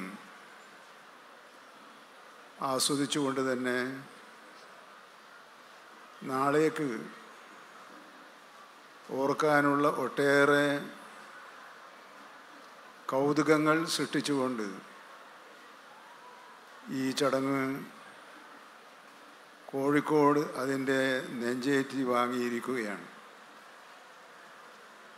ഇതൊരു പക്ഷേ ഏഷ്യയിലെ ഏറ്റവും വലിയ സാഹിത്യോത്സവമായിരിക്കുമെന്ന് ഞാൻ കരുതുകയാണ്. സാഹിത്യവും സാംസ്കാരികവുമായി ബന്ധപ്പെട്ട എല്ലാ മേഖലയെയും തൊട്ടുകൊണ്ട്, അത് സാഹിത്യം, കല, സംസ്കാരം, സിനിമ, നൃത്തം, സംഗീതം, പരിസ്ഥിതി, സാങ്കേതിക വിദ്യ തുടങ്ങിയ എല്ലാ മേഖലകളിലെയും തൊട്ട് തലോടിക്കൊണ്ടും അതിൻ്റെ ആഴങ്ങളിൽ സഞ്ചരിച്ചുകൊണ്ടുമാണ് ഈ ചടങ്ങുകൾ ഇവിടെ ഇത്രയും ദിവസം അതിഗംഭീരമായി നടന്നുകൊണ്ടിരിക്കുന്നത്. കോഴിക്കോടിന് അധ്യക്ഷൻ ചൂണ്ടിക്കാണിച്ചതുപോലെ വലിയ പാരമ്പര്യമുണ്ട്. ആ പാരമ്പര്യം ദേശീയ മാതൃകയാണ് എന്ന് പറയാൻ ഞാൻ ആഗ്രഹിക്കുക. എല്ലാവരെയും സ്നേഹത്തോടെ സ്വീകരിച്ച, എല്ലാ സമൂഹങ്ങളെയും സ്നേഹത്തോടെ സ്വീകരിച്ച, എല്ലാ മതവിഭാഗങ്ങളെയും സ്നേഹത്തോടെ സ്വീകരിച്ച, എല്ലാ വ്യാപാര മേഖലയെയും സ്നേഹത്തോടെ സ്വീകരിച്ച, എല്ലാറ്റിനെയും തികഞ്ഞ ആതിഥ്യ മര്യാദയോടെ സ്വീകരിക്കുകയും അവരുടെ സാംസ്കാരിക സവിശേഷതകൾ സാംശീകരിക്കുകയും ചെയ്ത ഉദാത്തമായ മാതൃക നാം പിന്തുടരാൻ ആഗ്രഹിക്കുന്ന മതേതര മൂല്യങ്ങളുടെ ഒരു ഏറ്റവും ഉജ്ജ്വലമായ ദൃഷ്ടാന്തമായി നമുക്ക് വിശേഷിപ്പിക്കാൻ കഴിയും എന്നാണ് ഞാൻ കരുതുന്നത്. അങ്ങനെ ഒരു നഗരിയുടെ പാരമ്പര്യം ഉയർത്തിപ്പിടിക്കാനും ആ സാംസ്കാരിക സവിശേഷതകളിലേക്ക് നമ്മുടെ ശ്രദ്ധ കൊണ്ടുവരാനും ഇവിടെ സന്നിധരായ ഏതാണ്ട് 500-ലധികം സാഹിത്യ പ്രതിഭകൾക്ക് കഴിഞ്ഞിട്ടുണ്ട് എന്നാണ് ഞാൻ കരുതുന്നത്. സാഹിത്യവും കലയും സംസ്കാരവും ആകുമ്പോൾ എനിക്ക് പേടിയുണ്ട്. കാരണം ഇവിടെ ഇരിക്കുന്നവർ, ഞാൻ ഈ കൂട്ടത്തിലൊരു മന്ത്രിയാണ്, ഒരു കൊച്ചു മന്ത്രി. അപ്പോൾ മന്ത്രിമാരിയ്ക്കുമ്പോൾ എന്താണ് എല്ലാവരുടെയും പ്രതികരണമെന്ന് എനിക്കറിയില്ല. കാരണം ഞാനിതിനകത്തൊരു പ്രഗത്ഭനൊന്നുമല്ല എന്ന് ആദ്യം തന്നെ ഒരു ജാമ്യം തരണമെന്ന് പറഞ്ഞുകൊണ്ടാണ് ഞാൻ സംസാരിക്കാൻ ആരംഭിക്കുന്നത്. കാരണം ഇവിടെ ഇരിക്കുന്ന മഹാപ്രതിഭകളുടെ കൂട്ടത്തിൽ എന്നെ വെച്ചാൽ ഇതിൻ്റെ ഒരു 4,000 പോലും പോയിട്ടില്ലാത്ത ഒരാളാണല്ലോ ഞാൻ. അതുകൊണ്ട് ദയവായി എന്നോട് ഞാൻ എന്തെങ്കിലും അതിക്രമം കാണിച്ച എന്ന് തോന്നിയാൽ ദയവായി ക്ഷമിക്കണം എന്ന് ഞാൻ പറയുകയാണ്. അതുകൊണ്ടാണ് ഞാൻ ഈ സാംസ്കാരിക പാരമ്പര്യത്തെക്കുറിച്ച്, കാരണം ശരിയെയും തെറ്റിനെയും, നന്മയെയും തിന്മയെയും, സത്യത്തെയും വഞ്ചനയെയും നിങ്ങളിവിടെ ചരിത്രമെടുത്ത് നോക്കുക. ഇതിനെയെല്ലാം സ്നേഹപൂർവം സഹിഷ്ണുതയോടുകൂടി സ്വീകരിച്ച് സംരക്ഷിക്കേണ്ടവയെ സംരക്ഷിച്ചും തിരസ്കരിക്കേണ്ടവയെ തിരസ്കരിച്ചും മുന്നേറിയ ഒരു നൂറ്റാണ്ടിലേറെ പഴക്കമുള്ള പാരമ്പര്യമുള്ള ഒരു നാടിൽ നിന്നാണ് നാം ഇപ്പോൾ സംസാരിക്കുന്നത്. അതുകൊണ്ട് തന്നെ നാം വർത്തമാന കാലഘട്ടത്തിൻ്റെ സമസ്യകളെക്കുറിച്ച് സംസാരിക്കുമ്പോൾ ചില ചിന്താ വൈരുദ്ധ്യങ്ങൾ ഉണ്ടായി എന്ന് വന്നേക്കാം. അതിനെയും ആ സഹിഷ്ണുതയോടുകൂടി കാണണമെന്ന് ഞാൻ കരുതുകയാണ്. എന്താണ് ഇന്ന് സാഹിത്യ ലോകം നേരിടുന്ന പ്രതിസന്ധി? അല്ലെങ്കിൽ എന്തെങ്കിലും പ്രതിസന്ധി സാഹിത്യ ലോകം നേരിടുന്നുണ്ടോ? അതൊക്കെ നമ്മളോട് പറഞ്ഞു തരേണ്ടവരാണ് ഇവിടെ ഇരിക്കുന്നത്. അവരാണ് നമ്മളോട് പറയേണ്ടത്. എന്തെങ്കിലും എനിക്ക് തോന്നുന്നു ഇവിടെ ഗൗരി ലങ്കേഷിനെ കുറിച്ചും പെരുമാൾ മുരുകനെക്കുറിച്ചും സൽമാൻ ഖുർഷിദിനെക്കുറിച്ചും എല്ലാം ഇവിടെ നടന്ന വിവിധ സെഷനുകളിലായിട്ട് സ്പർശിച്ചിട്ടുണ്ടാകുമെന്ന് ഞാൻ കരുതുന്നു. അങ്ങനെ സ്പർശിച്ചിട്ടില്ലെങ്കിൽ അത് എന്തുകൊണ്ടാണ് എന്ന് ആലോചിക്കുകയും വേണമെന്ന് ഞാൻ വിനയപൂർവ്വം അപേക്ഷിക്കുകയാണ്. എന്താണ് നാം നേരിടുന്ന ഗുരുതരമായ പ്രശ്നം? സാഹിത്യ ലോകം ഒരു പ്രതിസന്ധിയെ നേരിടുന്നുണ്ടോ എന്ന ചോദ്യം ഞാൻ വീണ്ടും നിങ്ങളുടെ മുമ്പാകെ ഉന്നയിക്കുകയാണ്. എങ്കിൽ ആ പ്രതിസന്ധി ഏത് തരത്തിലാണ് വന്നിട്ടുള്ളത്? എന്താണ് നമ്മുടെ സംസ്കാരം? എന്താണ് നമ്മുടെ പൈതൃകം?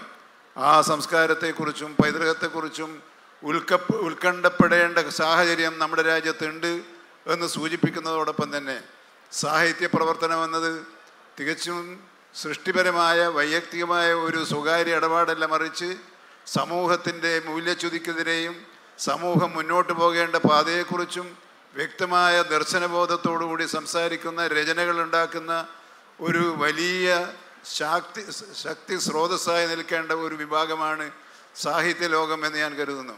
അവർ ജനങ്ങളുടെ ഭാഗമാണ്, ജനങ്ങളുടെ ഭാഗമായി നിൽക്കുന്നവരാണ്. അവർ നാടിൻ്റെ വേദനകളാണ് യഥാർത്ഥത്തിൽ പ്രചരിപ്പിക്കുന്നത്. എല്ലാ സാഹിത്യകാരന്മാരെയും എടുത്തു നോക്കുക. സാഹിത്യകാരന്മാരെ വെച്ചാൽ കോഴിക്കോടിനെ സാഹിത്യ നഗരമായി പ്രഖ്യാപിച്ചതിൻ്റെ തൊട്ട് പിന്നാലെയാണ് നമ്മൾ ഈ സമ്മേളനം ഇവിടെ നടക്കുന്നത്.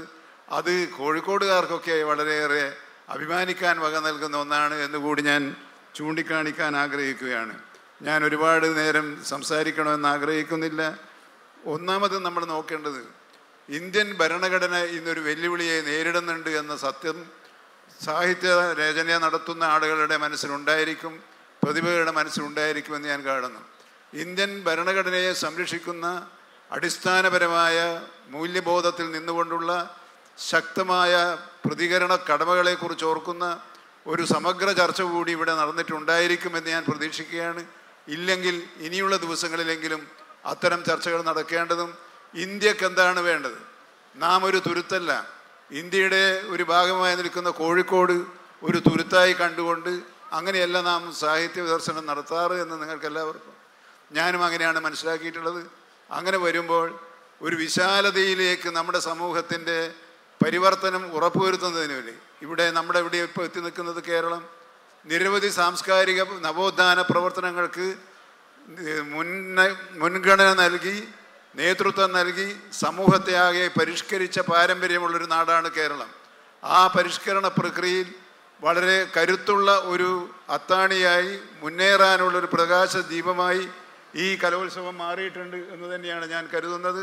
സാഹിത്യ രചനയിലൂടെയും വിമർശനത്തിലൂടെയും സൃഷ്ടികളിലൂടെയും സമൂഹത്തിൻ്റെ മുന്നോട്ടുള്ള പ്രയാണത്തെയും സാംസ്കാരിക പ്രബുദ്ധതയിലേക്കും നാടിനെ നയിക്കാൻ കഴിയും എന്ന് വിശ്വസിക്കുന്ന ഒരാളാണ് ഞാൻ. ആ തരത്തിലുള്ള നേതൃത്വം ഈ ഫെസ്റ്റിവലുകളിലൂടെ നമുക്കിനിയും ഉണ്ടാകേണ്ടതുണ്ട്. 7ാമത് ഫെസ്റ്റിവലിലൂടെ അവസാനിക്കുമ്പോൾ നാം ഉയർത്തേണ്ട സന്ദേശം എന്താണ് എന്ന് ഇവിടെ ഇരിക്കുന്ന പ്രമുഖന്മാരായ എഴുത്തുകാർ, പ്രതിഭകളായ എഴുത്തുകാരുണ്ട്. അവർ നമ്മളോട് സൂചിപ്പിക്കുമെന്ന് ഞാൻ കരുതുകയാണ്. കാരണം നാം എങ്ങോട്ടാണ് പോകേണ്ടത്? നാം വിഭാഗീയതയുടെ, വർഗീയതയുടെ, സങ്കുച വീക്ഷണങ്ങളുടെ കള്ളികളിലാണോ നിൽക്കേണ്ടത്? അതല്ല, വിശാലമായ മതേതര അന്തരീക്ഷം, മതനിരപേക്ഷത നമ്മുടെ നാടിൻ്റെ ഐശ്വര്യ മുദ്രാവാക്യമായി മാറ്റേണ്ടതുണ്ടോ എന്ന കാതലായ ചോദ്യം സമൂഹം ഉയർത്തുന്ന കാലമാണിത്. അങ്ങനെ വരുമ്പോഴാണ് ഇന്ത്യ എന്ന സങ്കല്പം നമുക്ക് ഉയർത്തിപ്പിടിക്കേണ്ടി വരിക. ദൗർഭാഗ്യവശാൽ ഇന്ത്യ എന്ന് പറയേണ്ടതില്ല എന്ന് നമ്മളോട് ആളുകൾ ശഠിക്കുകയാണ്. ഈ ഭരണഘടനയിൽ തന്നെ പറയുന്നത് യൂണിയൻ ഗവൺമെൻറ് ഓഫ് ഇന്ത്യ എന്നാണ്. അപ്പോൾ ഭരണഘടനാ മൂല്യങ്ങളെ, ഭരണഘടനാ തത്വങ്ങളെ നിരാസിക്കുന്ന ഒരു രാഷ്ട്രീയ സംവിധാനം നമ്മുടെ നാട്ടിൽ വളർന്നു വരുന്നുണ്ടെങ്കിൽ കേവലം ഒരു ഇന്ത്യ എന്ന പേരല്ല, അത് നമ്മുടെ സാംസ്കാരികവും സാമ്പത്തികവും നവോത്ഥാന പ്രക്രിയക്കും ഇടങ്കോലിടുന്ന ഒരു ഏർപ്പാടാണ് എന്ന് നാം മനസ്സിലാക്കേണ്ടതുണ്ട്. അങ്ങനെ വരുമ്പോഴാണ് നമുക്ക് നാളത്തേക്ക് വേണ്ടി ഈ സമ്മേളനം, ഈ കലോത്സവം അവസാനിക്കുമ്പോൾ ഞങ്ങളിതാ നാളത്തേക്ക് വേണ്ടി ഒരു സന്ദേശം, ആ സന്ദേശം ഞാൻ ഈ സദസ്സിൽ വെച്ച് ഇവിടെ വെച്ച് പ്രതീക്ഷിക്കുകയാണ്. ഞങ്ങളെ നിരാശപ്പെടുത്താതെ നമുക്ക് വഴികാട്ടിയായ ഒരു സന്ദേശത്തിൻ്റെ ഒരു സംഗമവേദിയായി ഇത് മാറിയിട്ടുണ്ട്. അവിടെ നിന്നും ഇത്തരം ആശയങ്ങൾ ഉയർന്നു വരട്ടെ. ആശയങ്ങൾ ഉയർത്തിപ്പിടിച്ചുകൊണ്ട് നാളെ ഈ നാടിന് വേണ്ടി രചനകൾ നടത്തുന്നവർക്ക് രചനകൾ നടത്താം, രാഷ്ട്രീയ പ്രവർത്തനങ്ങൾ നടത്തുന്നവർക്ക് രാഷ്ട്രീയ പ്രവർത്തനം നടത്താം, സിനിമ മറ്റുപോലുള്ള മേഖലകളിൽ നടത്തുന്നവർക്കും അത് നടത്താം. അതിനുള്ള പ്രചോദകമായി ഈ കലോത്സവം, ഈ സാഹിത്യോത്സവം മാറിയിട്ടുണ്ട് എന്ന് തന്നെയാണ് ഞാൻ കരുതുന്നത്. എൻ്റെ പ്രതീക്ഷ വളരെ ഉയർന്നതാണ്. ആ പ്രതീക്ഷ സാധിച്ചാൽ ഞാൻ ഒരു ചാരിതാർത്ഥ്യമുള്ള ഒരാളാണ്. ആ രൂപത്തിൽ എന്നെ കണ്ടാൽ മതി. ഏതായാലും എനിക്കിപ്പോഴും പേടിയുണ്ട്. അതുകൊണ്ടാണ് ഞാൻ പേടിച്ച ഓരോ കാര്യങ്ങൾ പറയുന്നത്. അതുകൊണ്ട് എനിക്കും വേണ്ടത് ഭയമില്ലാതെ സംസാരിക്കാൻ കഴിയുന്ന ഒരു സാംസ്കാരിക സാഹചര്യം, പരിസ്ഥിതി നമ്മുടെ നാട്ടിൽ സൃഷ്ടിക്കാൻ ആവശ്യമായ ഒരു രാഷ്ട്രീയ സാഹചര്യമാണ് നമുക്കുണ്ടാകേണ്ടത്. രാഷ്ട്രീയവും സംസ്കാരവും കലയും നൃത്തവും എല്ലാം തന്നെ മാനവ ജീവിതത്തിൻ്റെ അതിൻ്റെ വിവിധ ഘട്ടങ്ങളിലൂടെ കടന്നു വരുന്ന വിവിധ സംസ്കാര സവിശേഷതകളാണ്. നമ്മുടെ ഒരു മനസ്സിൽ ഇതെല്ലാമുണ്ട്, ഒരു വ്യക്തിയിൽ ഇതെല്ലാമുണ്ട്. രാഷ്ട്രീയ ബോധമുണ്ട്, കലാബോധമുണ്ട്, സാംസ്കാരിക ബോധമുണ്ട്, സംഗീത ബോധമുണ്ട്. എല്ലാമുള്ള ഒരു മനുഷ്യൻ, സമ്പൂർണ്ണ മനുഷ്യൻ അതാണ് ഇന്ത്യയിലെ യഥാർത്ഥ മതേതര മനുഷ്യൻ. ആ മതേതര മനുഷ്യനെ സൃഷ്ടിക്കുന്നതിനുള്ള ഒരു കരുത്ത് ഈ സാഹിത്യോത്സവം നമുക്ക് നൽകട്ടെ എന്ന് ആശംസിച്ചുകൊണ്ട് എൻ്റെ ശരിയോ തെറ്റോ എന്നറിയില്ല കുറേ ചിന്തകൾ ഇവിടെ ഞാൻ സവിനയം അവതരിപ്പിച്ചു എന്ന് മാത്രമേ ഉള്ളൂ. പെശകുണ്ടെങ്കിൽ മാപ്പ് നൽകണമെന്ന് കൂടി അപേക്ഷിച്ചുകൊണ്ട് എൻ്റെ വാക്കുകൾ ഞാൻ ഉപസംഹരിക്കുന്നു. ഈ ചടങ്ങ് ഔപചാരികമായി നിങ്ങളുടെ ഓരോരുത്തരുടെയും ആശീർവാദത്തോടെയും സമ്മതത്തോടെയും ഉദ്ഘാടനം ചെയ്ത് അറിയിച്ചുകൊണ്ട് ഞാൻ നിർത്തുന്നു. നിങ്ങൾക്കെല്ലാവർക്കും എൻ്റെ അഭിവാദ്യങ്ങൾ. കേരള ലിറ്ററേച്ചർ ഫെസ്റ്റിവലിൻ്റെ സമാപന ചടങ്ങ് ഔപചാരികമായി ഉദ്ഘാടനം നിർവഹിച്ച ബഹുമാനപ്പെട്ട മന്ത്രി ശ്രീ AK ശശീന്ദ്രൻ അവർക്ക് നന്ദി രേഖപ്പെടുത്തുന്നു.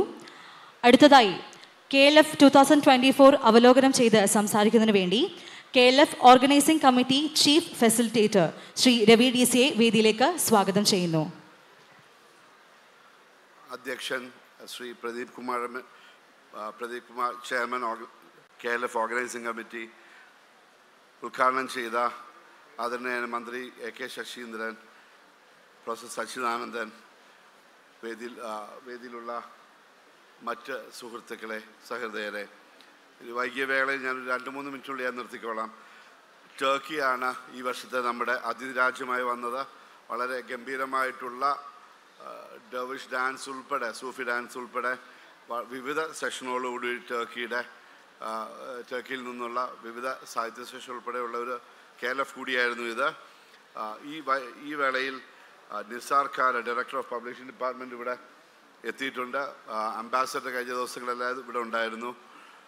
അതുപോലെ തന്നെ ഞാനിവിടെ 2-3 കാര്യങ്ങൾ പറഞ്ഞുകൊണ്ട് ഇത് ചെയ്യാം. നമ്മൾ ഏതാണ്ട് 1 വർഷം എടുത്താണ് ഇതിൻ്റെ പ്രോഗ്രാമിംഗ് നമ്മൾ ചെയ്തത്. വളരെ കാലം കൊണ്ട് ചെയ്ത, വളരെ ക്യൂറേറ്റ് ചെയ്തൊരു സെഷൻ, ഒട്ടനവധി സെഷൻസ് ഉണ്ടായിരുന്നു. ചിൽഡ്രൻസ് KLF തുടങ്ങിയുള്ള അനവധി മറ്റ് കാര്യങ്ങളുണ്ടായിരുന്നു. ഇതെല്ലാം ഗംഭീരമായിട്ട് നടന്നത് ഒരുപക്ഷെ ഈ ഒരു വർഷത്തെ പ്രവർത്തനം നല്ലൊരു പരിസമാപ്തിയിൽ വന്നിട്ടുണ്ടെങ്കിൽ ഇവിടെ വന്നിരിക്കുന്ന ഓരോ വ്യക്തിയുടെയും മികവ് കൂടിയാണ്. നിങ്ങളിവിടെ വന്ന് ഇത് അറ്റൻഡ് ചെയ്യാൻ വന്ന ഓരോ വ്യക്തിയുടെയും മികവ് കൂടിയാണ്. എല്ലാവരെയും അതിന് പ്രത്യേകം നന്ദി അറിയിക്കുന്നു. സച്ചിദാനന്ദ് മാഷ്, പ്രദീപ് കുമാർ MLA, പിന്നെ ഹക്കീം, ശശി മാഷ്, ഇങ്ങനെ തുടങ്ങി ഒട്ടനവധി വ്യക്തികൾ, ഞങ്ങൾ വിവിധ ആൾക്കാർ ഇതിൻ്റെ സംഘാടനത്തിൻ്റെ ഭാഗമായിട്ടുണ്ടെങ്കിലും ഈ പ്രദീപ് ഏട്ടൻ പറഞ്ഞതുപോലെ ഇത് നിങ്ങളുടെ കൂടി ഒരു സംഘാടന അല്ലെങ്കിൽ നിങ്ങളുടെ കൂടിയുള്ള ഒരു പാർട്ടിസിപ്പേഷൻ ഭാഗം കൂടിയായിട്ടാണ് ഇങ്ങനെ ഒരു ലിറ്ററേച്ചർ ഫെസ്റ്റിവൽ, അതും ലോകത്തിലല്ല ഇന്ത്യയിലെ ഏഷ്യയിലെ ഏറ്റവും വലിയ, കാരണം ഏഷ്യയിൽ ഇതുവരെ ജയ്പൂർ ലിറ്ററേച്ചർ ഫെസ്റ്റിവൽ ആണെങ്കിൽ അതിനും മേളിൽ നമുക്ക് നിൽക്കാൻ സാധിച്ചത് തീർച്ചയായിട്ടും ഇത്തരത്തിലുള്ള പാർട്ടിസിപ്പേഷനാണ്. അതുകൂടി ഓർത്തുകൊണ്ട് ഞാൻ അധികം ദീർഘിപ്പിക്കുന്നില്ല. ഞാനിവിടെ ഇതിനായി പ്രവർത്തിച്ച ഒട്ടനവധി വ്യക്തികളുണ്ട്, പല കമ്മിറ്റികളുണ്ട്, പല വോളണ്ടിയർ കമ്മിറ്റികളുണ്ട്, സ്റ്റുഡൻസ് ഉണ്ട്, പല കോളേജുകളിൽ നിന്നായിട്ട് വന്നതും DC സ്കൂളിൽ നിന്ന് വന്നതുമായിട്ടുള്ള കുട്ടികളുണ്ട്. അതുപോലെ തന്നെ ഇതിനു വേണ്ടി വന്ന ഒത്തിരി വോളണ്ടിയേഴ്സായിട്ടുള്ള ബാക്കി വ്യക്തികൾ, അതുപോലെ ടർക്കിയിൽ നിന്നൊരു വലിയ ഡെലിഗേഷനാണ് വന്നത്. അത് ഒട്ടും മറക്കാനാവത്തില്ല. 35-40 പേരാണ് ടർക്കിയിൽ നിന്ന് ഡെലിഗേഷൻ ആയിട്ട് 26 പേര് സൂഫി ഡാൻസിൻ്റെ ഭാഗമായിട്ടും അല്ലാതെ 10ഓളം പേരല്ലാതെയും വന്നിട്ടുണ്ട്. അത്തരത്തിൽ എല്ലാ രീതിയിലുമുള്ള ഒരു വലിയ ഒരു KLF ആയിട്ട് ഈ നമ്മുടെ വേദി തന്നെ നമ്മൾ ഏതാണ്ട് 4 മടങ്ങ് വിപുലപ്പെടുത്തുകയാണ് ചെയ്തത്. ഏതാണ്ട് 800 മീറ്ററാണ് ഈ അറ്റം തൊട്ട് അവിടം വരെയുള്ള നമ്മുടെ വേദികളുടെ നീളം. അതുപോലെ ഓരോ വേദിയുടെയും വലിപ്പം ഏതാണ്ട് 2-3 ഇരട്ടിയായിട്ട് കൂട്ടിയ പല വേദികളുണ്ട്. ഇതെല്ലാം ഇത്രയും ആൾക്കാരെ ഉൾക്കൊള്ളാൻ വേണ്ടി കൂടിയാണ് ഇത് ചെയ്തത്. ഞാൻ ദീർഘിപ്പിക്കുന്നില്ല. എനിക്കത് ഇത് കഴിഞ്ഞിട്ട് ചായമറ്റോസിൻ്റെ പിന്നെ കോൺസേർട്ട് കേൾക്കാനായിട്ട് ഒത്തിരി ആളുകളുണ്ട്. അതുകൊണ്ട് ഞാൻ വൈകിപ്പിക്കുന്നില്ല. ഒരിക്കൽ കൂടി എല്ലാവർക്കും നന്ദി പറഞ്ഞുകൊണ്ട് ഞാൻ നിർത്തുന്നു.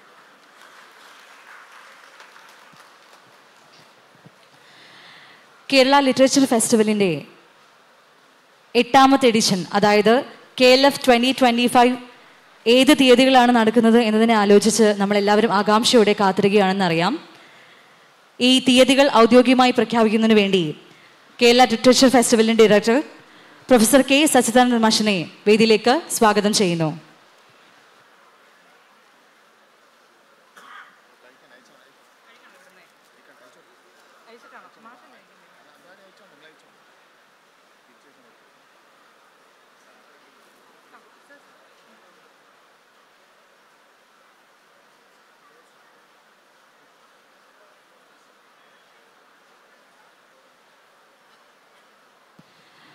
വേദിയിൽ കേരള ലിറ്ററേച്ചർ ഫെസ്റ്റിവലിന്റെ 8ാമത്തെ എഡിഷന്റെ തീയതികളാണ് പ്രഖ്യാപിക്കുന്നത്. എല്ലാവരും ചേർന്ന് നല്ലൊരു കൈയ്യടിയോടുകൂടി നമുക്ക് അടുത്ത വർഷത്തെ 2025 വർഷത്തെ KLFന്റെ തീയതികളെ സ്വാഗതം ചെയ്യാം.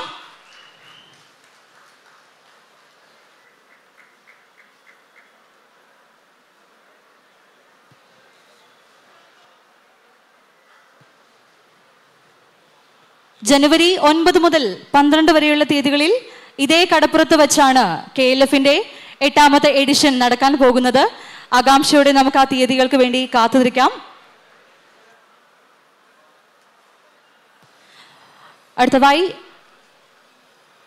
ഈ ഒരു ഓഡിയൻസിനെ അഡ്രസ് ചെയ്യുന്നതിന് വേണ്ടി KLF ഡയറക്ടർ പ്രൊഫസർ K. സച്ചിദാനന്ദ മാഷിനെ വേദിയിലേക്ക് സ്വാഗതം ചെയ്യുന്നു.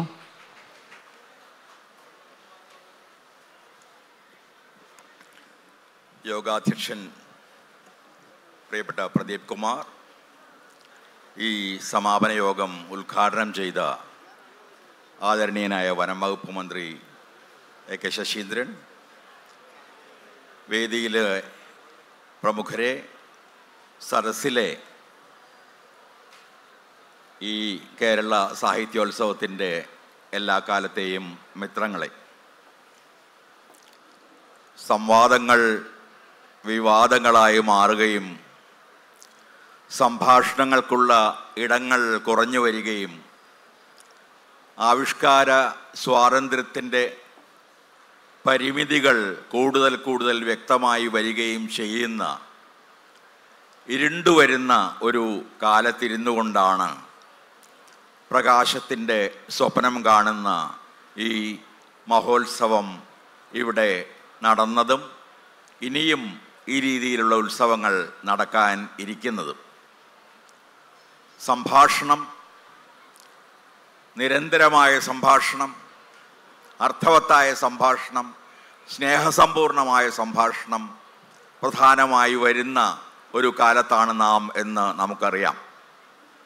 നമ്മുടെ രാഷ്ട്രം, അതിൻ്റെ ഭരണഘടന, അതിലെ ജനാധിപത്യ സങ്കല്പം, മതേതരത്വത്തെക്കുറിച്ചുള്ള സങ്കല്പം, സമത്വത്തെക്കുറിച്ചുള്ള സങ്കല്പം, ഇവയെല്ലാം എത്ര കാലം നിലനിൽക്കുമെന്ന് പോലും പറയാൻ കഴിയാത്ത ഒരു അവസ്ഥയിലിരുന്നു കൊണ്ടാണ് നാം എല്ലാം സാഹിത്യത്തിൻ്റെയും കലയുടെയും മനുഷ്യ സമൂഹത്തിൻ്റെയും നമ്മുടെ രാജ്യത്തിൻ്റെയും എല്ലാം ഭാവിയെക്കുറിച്ച് ഇന്ന് ഉത്കണ്ഠപ്പെടുകയും ആലോചിക്കുകയും പരിഹാരങ്ങൾക്കായി അന്വേഷിക്കുകയും ചെയ്യുന്നത്.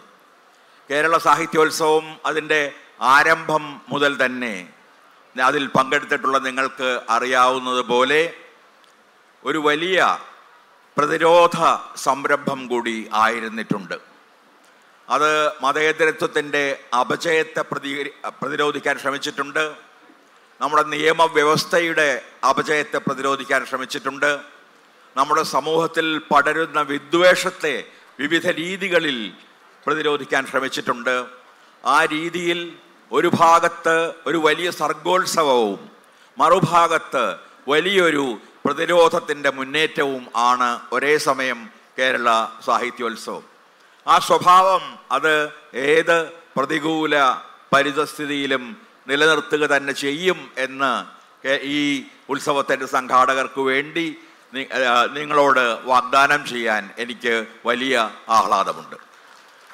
ഈ ലോകത്തിലെ എല്ലാ പ്രധാനപ്പെട്ട സാഹിത്യോത്സവങ്ങളിലും പങ്കാളിയാകാൻ അവസരം സിദ്ധിച്ചിട്ടുള്ള ഒരാളാണ് ഞാൻ. ലാറ്റിൻ അമേരിക്കയിലെ മെഡലിൻ മുതൽ ന്യൂയോർക്കിലും ഫ്രാങ്ക്ഫർട്ടിലും പാരീസിലും റോട്ടർഡാമിലും ഇന്ത്യയിൽ തന്നെയുള്ള ജയ്പൂരിലും കൊൽക്കട്ടയിലും ഒക്കെയുള്ള സാഹിത്യോത്സവങ്ങളിലും കലോത്സവങ്ങളിലും പങ്കാളിയായ ഒരാളെന്ന നിലയ്ക്ക് അവയോടൊക്കെ കിടപിടിക്കാവുന്ന, അവയിൽ നിന്നും എത്രയോ മുന്നേറിയ, പ്രത്യേകിച്ചും ജനങ്ങളുടെ ഗംഭീരമായ സ്നേഹപൂർണമായ പങ്കാളിത്തം കൊണ്ട് ഉദാത്തമായ ഒരു ഉത്സവമാണ് കേരള സാഹിത്യോത്സവം എന്ന് ആ അനുഭവങ്ങൾ വെച്ചുകൊണ്ട് തന്നെ എനിക്ക് നിശ്ചയമായും പറയാൻ കഴിയും. ഇത് JVDCയുടെ മാത്രം ഉത്സവമോ അല്ലെങ്കിൽ അതിൻ്റെ സംഘാടകരുടെ മാത്രം ഉത്സവമോ അല്ല. ഇത് കോഴിക്കോട്ടെ ജനങ്ങളുടെ ഉത്സവമാണ്. അത് ഇതിനെ ഈ ഒരു മഹോത്സവമാക്കി മാറ്റിയത് ഇത്രയേറെ ഗംഭീരമായ, ഇത്രയേറെ പ്രത്യാശ നൽകുന്ന, ഇത്രയേറെ തേജോപൂർണമായൊരു ഉത്സവമാക്കി ഇതിനെ മാറ്റിയത് കോഴിക്കോട്ടെ മതേതരത്വത്തെ പൂർണ്ണമായും ആശ്ലേഷിക്കുന്ന, എല്ലാ മതങ്ങൾക്കും വംശങ്ങൾക്കും വർഗങ്ങൾക്കും ഇടം നൽകുന്ന ഈ വലിയ ജനതയും ആ ജനതയുടെ സ്നേഹനിർഭരമായ ഹൃദയങ്ങളുമാണ്. അതുകൊണ്ട് തന്നെ ഇതിൻ്റെ ഈ വിജയത്തിൻ്റെ എല്ലാ ആശംസകളും പോകേണ്ടത്, അതിൻ്റെ ഉത്തരവാദിത്വം, അതിൻ്റെ ആഹ്ലാദം പൂർണ്ണമായും അർഹിക്കുന്നത് കോഴിക്കോട്ടെ ജനതയാണ് എന്ന് ഞാൻ വിചാരിക്കുന്നു. അതോടൊപ്പം തന്നെ ഇവിടെ വന്നു ചേരുന്ന അനേകം ആളുകൾ, അനേകം എഴുത്തുകാർ, മറ്റു പ്രദേശങ്ങളിൽ നിന്ന് വരുന്ന ശ്രോതാക്കൾ, ഇവരെല്ലാം ചേർന്നാണ് ഈ ഉത്സവത്തെ ഇത്ര വലിയ ഒരു ജനങ്ങളുടെ ഉത്സവമാക്കി മാറ്റുന്നത്. ഞാൻ പറഞ്ഞതുപോലെ അനേകം സാഹിത്യോത്സവങ്ങളുണ്ട്. ഒരുപക്ഷെ ഉദാത്തങ്ങളായ പ്രഭാഷണങ്ങൾ അവിടെ നടക്കുന്നുണ്ടാകാം, വലിയ എഴുത്തുകാർ എത്തുന്നുണ്ടാകാം. എന്നാൽ ഇതുപോലെ ജനപങ്കാളിത്തമുള്ള ലക്ഷക്കണക്കിന് ജനങ്ങൾ ഈ 4 ദിവസം വന്നു ചേരുകയും അവരുടെ സ്വന്തം ഉത്സവമെന്ന് അവർ വിളിക്കുകയും ചെയ്യുന്ന ഒരു ഉത്സവം മറ്റിടത്തും, ജയ്പൂർ ഉൾപ്പെടെയുള്ള മറ്റ് ഒരിടത്തും എനിക്ക് കാണാനായിട്ടില്ല. ആ ആഹ്ലാദമാണ് ഈ അവസരത്തിൽ ഞാൻ നിങ്ങളോടൊപ്പം പങ്കിടുന്നത്. ഒപ്പം തന്നെ ഇനി വരുന്ന ഉത്സവങ്ങളെക്കുറിച്ചുള്ള കൂടുതൽ വലിയ പ്രത്യാശകൾ, നിങ്ങളുടെ പ്രത്യാശകൾ നിറവേറ്റാനുള്ള ശ്രമങ്ങൾ ഇതിൻ്റെ സംഘാടകരുടെ ഭാഗത്തു നിന്ന് ഉണ്ടാകും എന്ന ഉറപ്പും എനിക്ക് എല്ലാവർക്കും വേണ്ടി എനിക്ക് നൽകാൻ വലിയ വലിയ വലിയ ആഹ്ലാദമുണ്ട്. ഒരു വലിയ സർഗോത്സവമാണിത്. നമുക്കറിയാവുന്നതുപോലെ സാഹിത്യം മാത്രമല്ല ഇവിടെ ചർച്ച ചെയ്യപ്പെട്ടത്. ഇവിടെ വൈജ്ഞാനിക വിഷയങ്ങൾ, ഇവിടെ മന്ത്രി സൂചിപ്പിച്ചതുപോലെ വൈജ്ഞാനിക വിഷയങ്ങൾ, സാമൂഹ്യ വിഷയങ്ങൾ, രാഷ്ട്രീയ വിഷയങ്ങൾ, നീതിയെ സംബന്ധിച്ച പ്രശ്നങ്ങൾ, സാഹിത്യത്തിൻ്റെ ലാവണ്യവും നീതിയും തമ്മിലുള്ള സമന്വയത്തിൻ്റെ സമസ്യകൾ, ഇങ്ങനെ മറ്റ് കലകളും സാഹിത്യവുമായുള്ള ബന്ധങ്ങൾ, ഇങ്ങനെയുള്ള ഒരുപാട് പ്രമേയങ്ങൾ, ഒരുപക്ഷെ ഏതാണ്ട് എല്ലാ വിജ്ഞാന ശാഖകളെയും എല്ലാ മാനുഷിക വ്യവഹാരങ്ങളെയും സ്പർശിക്കുന്ന ഒട്ടേറെ ചർച്ചകൾ, സംവാദങ്ങൾ ഇവിടെ നടന്നു. ഇതിനെ ഏറ്റവും സജീവമാക്കുന്ന ഒരു കാര്യം ഓരോ സെഷൻ്റെയും അവസാനത്തിൽ ഉയരുന്ന ചോദ്യങ്ങളും അവയ്ക്ക് നൽകപ്പെടുന്ന ഉത്തരങ്ങളുമാണ്. കാരണം ഇത്രയേറെ യുവാക്കളുടെയും യുവതികളുടെയും പങ്കാളിത്തമുള്ള ഉത്സവങ്ങൾ വളരെയൊന്നും ഞാൻ കണ്ടിട്ടില്ല. എനിക്ക് ഏറ്റവും ഓരോ ഉത്സവത്തിലും ഏറ്റവും ആഹ്ലാദം നൽകുന്ന ഒരു കാര്യം ഈ യുവ പങ്കാളിത്തമാണ്. ചിന്തിക്കുന്ന യുവാക്കളുടെയും യുവതികളുടെയും പങ്കാളിത്തം, അവർ ചോദിക്കുന്ന അർത്ഥപൂർണമായ ചോദ്യങ്ങൾ, നീതിയെ സംബന്ധിച്ചായാലും സൗന്ദര്യത്തെ സംബന്ധിച്ചായാലും ഭാഷകളെ സംബന്ധിച്ചായാലും സയൻസിനെ സംബന്ധിച്ചായാലും അവരുയർത്തുന്ന ഗംഭീരങ്ങളായ ബുദ്ധിപൂർവകങ്ങളായ ചോദ്യങ്ങൾ, ഈ ചോദ്യങ്ങൾ നിങ്ങൾ വിചാരിക്കുന്നതിലേറെ ഇതിൻ്റെ സംഘാടകരെ ആഹ്ലാദിപ്പിക്കുകയും ഈ ഉത്സവത്തെ അർത്ഥവത്താക്കുകയും ചെയ്യുന്നുണ്ട് എന്ന് പറയാൻ എനിക്ക് വളരെയധികം ആഹ്ലാദമുണ്ട്. ഇനിയുള്ള കാലങ്ങളിലും ഈ സാഹിത്യോത്സവം ഈ രീതിയിൽ തന്നെ വലിയ ചിന്തകളുടെ, വിചാരങ്ങളുടെ, വലിയ സഹാനുഭൂതി സൃഷ്ടിക്കുന്ന സന്ദർഭങ്ങളുടെ, പല രീതികളിൽ സമൂഹത്തെ മുന്നോട്ട് നയിക്കുന്ന ആശയങ്ങളുടെ ഒരു വലിയ ഉത്സവം തന്നെയായി തുടരുകയും ഇതിലും കൂടുതൽ വിപുലമായ പങ്കാളിത്തത്തോടെ ഏഷ്യയിലെ എന്നല്ല ഒരുപക്ഷെ ലോകത്തെ തന്നെ ഏറ്റവും വലിയ സാഹിത്യോത്സവങ്ങളിലൊന്നായി മാറുകയും ചെയ്യും എന്ന കാര്യത്തിൽ എനിക്ക് യാതൊരു തരത്തിലുള്ള സംശയവുമില്ല. നിങ്ങളുടെ മുഖങ്ങൾ, നിങ്ങളുടെ പങ്കാളിത്തം, നിങ്ങളുടെ നിറഞ്ഞ സ്നേഹവും സഹകരണവും ഇവയെല്ലാം ഇനിയുള്ള വർഷങ്ങളിലും ഈ ഉത്സവത്തിന് നൽകണം എന്ന അഭ്യർത്ഥനയോടെ ഈ ഉത്സവത്തിൻ്റെ വലിപ്പത്തോടൊപ്പം തന്നെ അതിൻ്റെ പിറകിലുള്ള ഹൃദയങ്ങളുടെ ഊഷ്മളതയും നിങ്ങൾ കാണണമെന്ന പ്രത്യാശയോടെ ഞാൻ ഈ എളിയ വാക്കുകൾ അവസാനിപ്പിക്കുന്നു. നിങ്ങൾക്ക് നന്ദി. നന്ദി സാർ.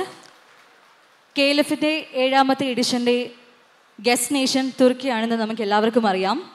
അടുത്തതായി ഈ വേദിയിൽ നമ്മുടെ മുഖ്യാതിഥികളിൽ ഒരാളായ മിസ്റ്റർ നിസാർ കാരയാണ് നമ്മളോട് സംസാരിക്കുന്നത്. I would like to welcome Nisar കാര, Director of Publishing Department, Ministry of Tourism and Culture, Turkey, onto the stage. Thank you.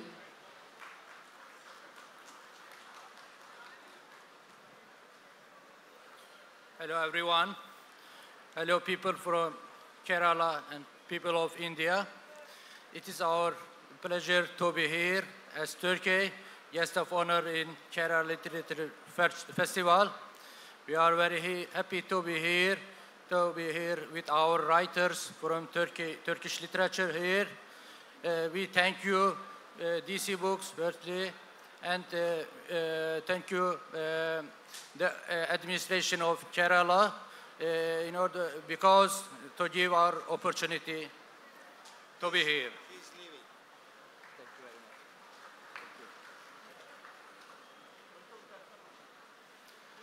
It was nice to see people are very happy to participate in this wonderful festival in this wonderful beach of Kerala, Kozhikode beach. We will be happy to send writers to this festival in the future years, and we will be happy to make collaboration with Indian publishers and literature with writers. Thank you very much. Thank you. Thank you so much, sir, for your presence and your valuable words. അടുത്തതായി ഈ വേദിയിലേക്ക് ആശംസ അർപ്പിച്ചുകൊണ്ട് സംസാരിക്കുന്നതിന് വേണ്ടി ശ്രീ അഭിലാഷ് തിരുവോത്തിനെ സ്വാഗതം ചെയ്യുന്നു.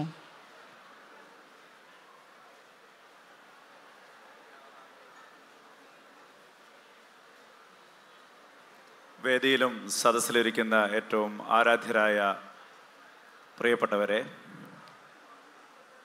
Publicity കമ്മിറ്റിയുടെ ഭാഗമായിട്ട് പ്രവർത്തിക്കുവാനാണ് എൻ്റെ ടീമിന് അവസരം ലഭിച്ചത്. സത്യത്തിൽ ഈ ഒരു 7ാം എഡിഷനിലേക്ക് എത്തി നിൽക്കുമ്പോൾ ഈ ഒരു ലിറ്ററേച്ചർ ഫെസ്റ്റിവൽ അറിയിക്കുക എന്നുള്ളതിനേക്കാളുപരി അതിൻ്റെ ദിവസങ്ങൾ ഇന്നതാണ് എന്നുള്ളത് പരമാവധി ജനങ്ങളിലേക്ക് എത്തിക്കുക എന്നുള്ള സുപ്രധാനമായ ഒരു കാര്യം മാത്രമേ ചെയ്യുവാനുണ്ടായിരുന്നുള്ളൂ. അതിലൊരു പക്ഷേ ഇവിടെ ഇരിക്കുന്ന നിങ്ങൾ പോലും ചില ആളുകൾ വാട്സപ്പിലൂടെയും തങ്ങളുടെയൊക്കെ സോഷ്യൽ മീഡിയയിലൊക്കെ അറിയിച്ച് പബ്ലിസിറ്റി കമ്മിറ്റിയുടെ ഭാഗമായി മാറിയ ആൾക്കാരുമായിരിക്കാം. എനിക്കേറെ നന്ദി പറയാനുള്ളത് ഒന്ന് നിങ്ങളോടും കൂടിയാണ്. അതിനേക്കാളുപരി ഈ ഒരു നഗരത്തിനോട് മിണ്ടരുത് എന്ന് പറയുമ്പോൾ എത്ര വേണമെങ്കിലും മിണ്ടിക്കോ എന്ന് പറയാനും, ഒരൊറ്റ നിറത്തിന് വേണ്ടി വാശി പിടിക്കുന്ന ആളുകൾ തെരുവിലേക്ക് വരുമ്പോൾ ഏത് നിറമുള്ള മിഠായി വേണമെന്ന് തിരിച്ചു ചോദിക്കുന്ന ആളുകളും, നിങ്ങൾ ഈ ഭക്ഷണം കഴിക്കരുത് എന്ന് പറയുമ്പോൾ ആ ഭക്ഷണത്തിൻ്റെ എത്ര വെറൈറ്റി വേണമെന്ന് തിരിച്ചു ചോദിക്കുന്ന കോഴിക്കോട്ടെ നഗരത്തിനല്ലാതെ മറ്റെവിടെയാണ് രവി സാർ നിങ്ങൾ ഈ ഫെസ്റ്റിവൽ സമ്മാനിക്കുക? തീർച്ചയായിട്ടും ഈ പബ്ലിസിറ്റിയുടെ ഭാഗമായി DC ഫൗണ്ടേഷൻ്റെ ഡിസൈനേഴ്സ്, ആർട്ടിസ്റ്റുകൾ, പ്രത്യേകിച്ച് പേരെടുത്ത് പറയുകയാണെങ്കിൽ അനിയൻ, ജേക്കബ് എന്നീ ആളുകൾ ഞങ്ങളോട് ഈ പറഞ്ഞിരിക്കുന്ന ബാനറുകൾ അതുപോലുള്ള ബാക്കി എല്ലാ കാര്യങ്ങളും ഇവിടത്തേക്ക് ഡിസ്ട്രിബ്യൂട്ട് ചെയ്യാൻ വേണ്ടി സഹായിച്ച അവരോട് പ്രത്യേകം പേരെടുത്ത് നന്ദി പറഞ്ഞുകൊണ്ട് ഞാൻ അവസാനിപ്പിക്കുന്നു. എല്ലാവിധ ആശംസകളും നന്ദി സർ. അടുത്തതായി ഈ ചടങ്ങിൽ ആശംസ അർപ്പിച്ചുകൊണ്ട് സംസാരിക്കുന്നതിന് വേണ്ടി മീഡിയ കൺവീനർ ശ്രീ ഫാരിസ് കണ്ടോത്തിലിനെ വേദിയിലേക്ക് സ്വാഗതം ചെയ്യുന്നു.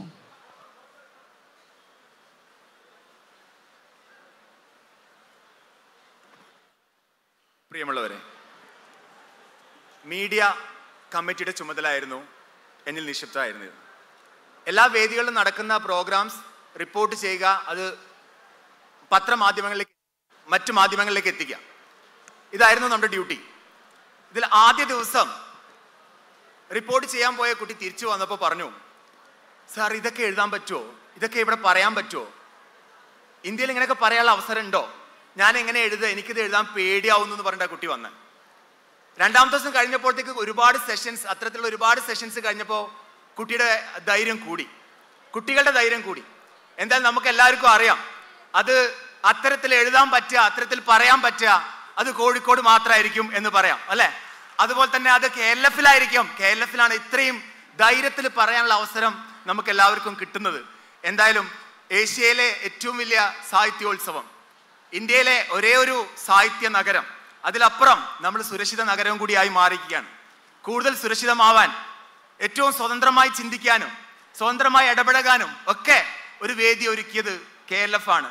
മഹാനായ അച്ഛൻ DC കിഴക്കേമുറിയുടെ മഹാനായ മകൻ രവി DCക്ക് എല്ലാവിധ നന്ദിയും അറിയിക്കുകയാണ് ഈ നിമിഷത്തിൽ. ഈ മീഡിയയുമായി സഹകരിച്ച എല്ലാ മീഡിയ പേഴ്സൺസിനും കൂടെ നിന്ന എല്ലാ വിദ്യാർത്ഥികൾക്കും നന്ദി അറിയിക്കുന്നു. Thank you. നന്ദി സാർ. അടുത്തതായി ഈ സമാപന ചടങ്ങിന് ആശംസ അർപ്പിച്ച് സംസാരിക്കുന്നതിന് വേണ്ടി ശ്രീ ബഷീർ പെരുമണ്ണയെ വേദിയിലേക്ക് സ്വാഗതം ചെയ്യുന്നു.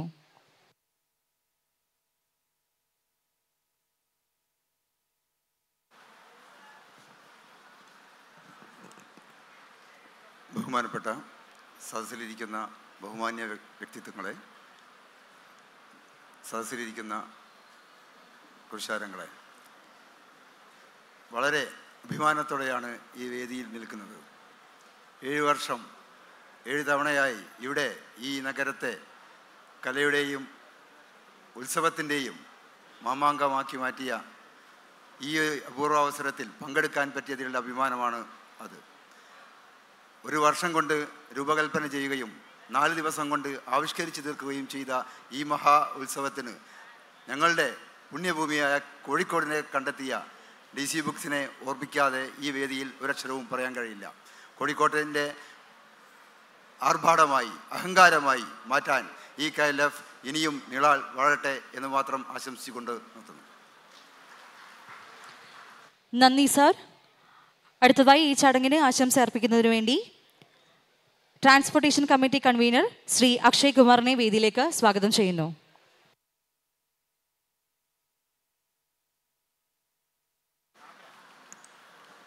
ബഹുമാനപ്പെട്ട അധ്യക്ഷൻ, ബഹുമാന്യരെ, പ്രിയമുള്ള സുഹൃത്തുക്കളെ, 8 വർഷക്കാലമായി കുട്ടികളെ പഠിപ്പിച്ചുകൊണ്ടിരിക്കുന്ന കൈലാഷ് സത്യാർത്ഥിയോടൊപ്പം വേദി പങ്കിട്ടതിൻ്റെ ആവേശത്തിലാണ് ഞാനിവിടെ നിൽക്കുന്നത്.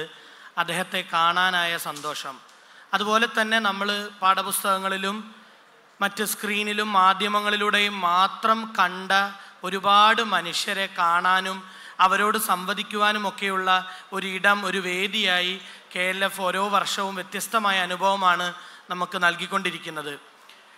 കോഴിക്കോട്ടുകാരൻ എന്നുള്ള നിലയ്ക്ക് ഇത്തരം ഒരു വലിയ ഫെസ്റ്റ് ഹോസ്റ്റ് ചെയ്യാൻ പറ്റുന്നതിൽ ഏറെ അഭിമാനം തോന്നുകയാണ് ഈ നിമിഷം.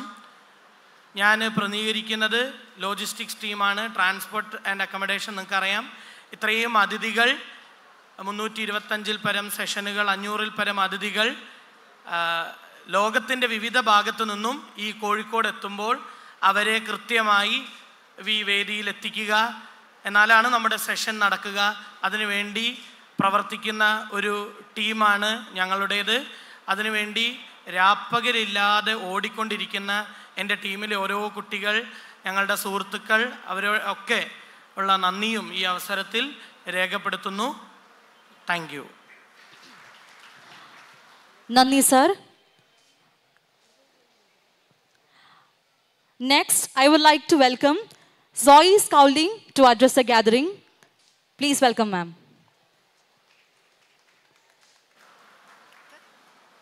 Hello, I come from Wales in the UK, and it's very moving for me to be here in a place that meant so much in the struggle for independence from the United Kingdom. And here we're celebrating another kind of independence, or perhaps the same, but an independence of mind and spirit through reading, through literature, through sharing ideas together. It's been a really precious experience. And I want to say thank you, not just to the wonderful organisers, but also to the audiences, all of them who've given their ears, which is the most wonderful gift to every speaker and to each other in these fantastic conversations. Thank you. Thank you, ma'am. അടുത്തതായി ആശംസ അർപ്പിച്ചുകൊണ്ട് സംസാരിക്കുന്നതിന് വേണ്ടി കലാ സാംസ്കാരിക convener Shri Anwar കുനുമലിനെ വേദിയിലേക്ക് സ്വാഗതം ചെയ്യുന്നു.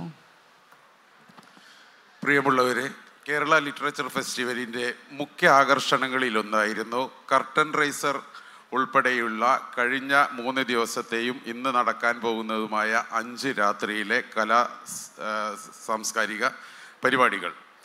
കേരളത്തിനകത്തും പുറത്തും വിദേശത്തുമുള്ള സർഗാധനരായ പ്രതിഭകൾ ഇവിടെ കലാപ്രകടനങ്ങൾ നടത്തി.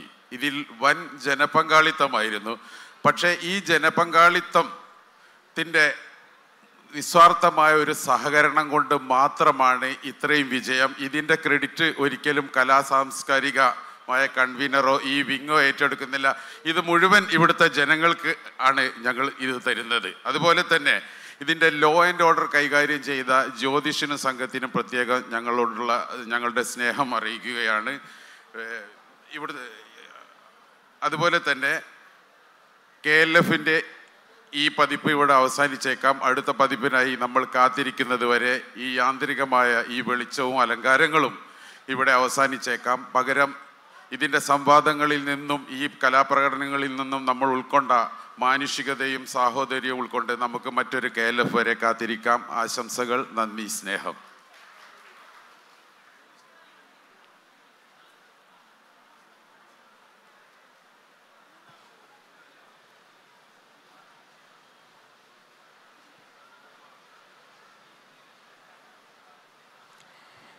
നന്ദി സാർ. നേരത്തെ പ്രസംഗങ്ങളിലും സൂചിപ്പിച്ചിരുന്നു, ഈ 4 ദിവസവും നമ്മുടെ ഈ ഒരു ബീച്ചും പരിസരവും വളരെ വൃത്തിയായി സൂക്ഷിക്കുന്നതിൽ മുൻകൈയെടുത്ത് പ്രവർത്തിച്ച 2 പേർക്ക് ഈ ഒരു വേദിയിൽ വെച്ച് ചെറിയൊരു ആദരം നൽകുന്നുണ്ട്. അതിനുവേണ്ടി ഞാൻ ആദ്യമായി വേദിയിലേക്ക് ക്ഷണിക്കുന്നു KS Arundas on to the stage. വേദിയിലേക്ക് സ്വാഗതം ചെയ്യുന്നു KS അരുൺദാസ്. നമ്മുടെ ഈ മനോഹരമായ ബീച്ച് ഇത്ര മനോഹരമായി കൊണ്ടു നടക്കാൻ, അല്ലെങ്കിൽ വൃത്തിയാക്കി ക്ലീൻ ചെയ്ത് കൊണ്ടു നടക്കാൻ മുൻകൈ എടുത്ത മിസ്റ്റർ KS അരുൺദാസ്, അദ്ദേഹത്തിനെ ഈ വേദിയിൽ വെച്ച് പൊന്നാട അണിയിക്കുകയാണ്. KLFൻ്റെ സ്നേഹോപഹാരം ഈ ഒരു വേദിയിൽ വെച്ച് കൈമാറുകയാണ്. എല്ലാവരും ചേർന്ന് നല്ലൊരു കൈയ്യടി കൊടുക്കണം പ്ലീസ്. അടുത്തതായി വേദിയിലേക്ക് സ്വാഗതം ചെയ്യുന്നു PV മുഹമ്മദ് സാലിഹ്. നമ്മുടെ ഈ പരിസരം വൃത്തിയായി സൂക്ഷിച്ച് കൊണ്ടു നടന്ന നമ്മുടെ പ്രിയപ്പെട്ട PV മുഹമ്മദ് സാലിഹ്, അദ്ദേഹത്തെ വേദിയിലേക്ക് സ്വാഗതം ചെയ്യുന്നു. അദ്ദേഹത്തിനുള്ള സ്നേഹോപഹാരവും വേദിയിൽ വെച്ച് കൈമാറുകയാണ്. 2 പേർക്കും 1000 നന്ദി.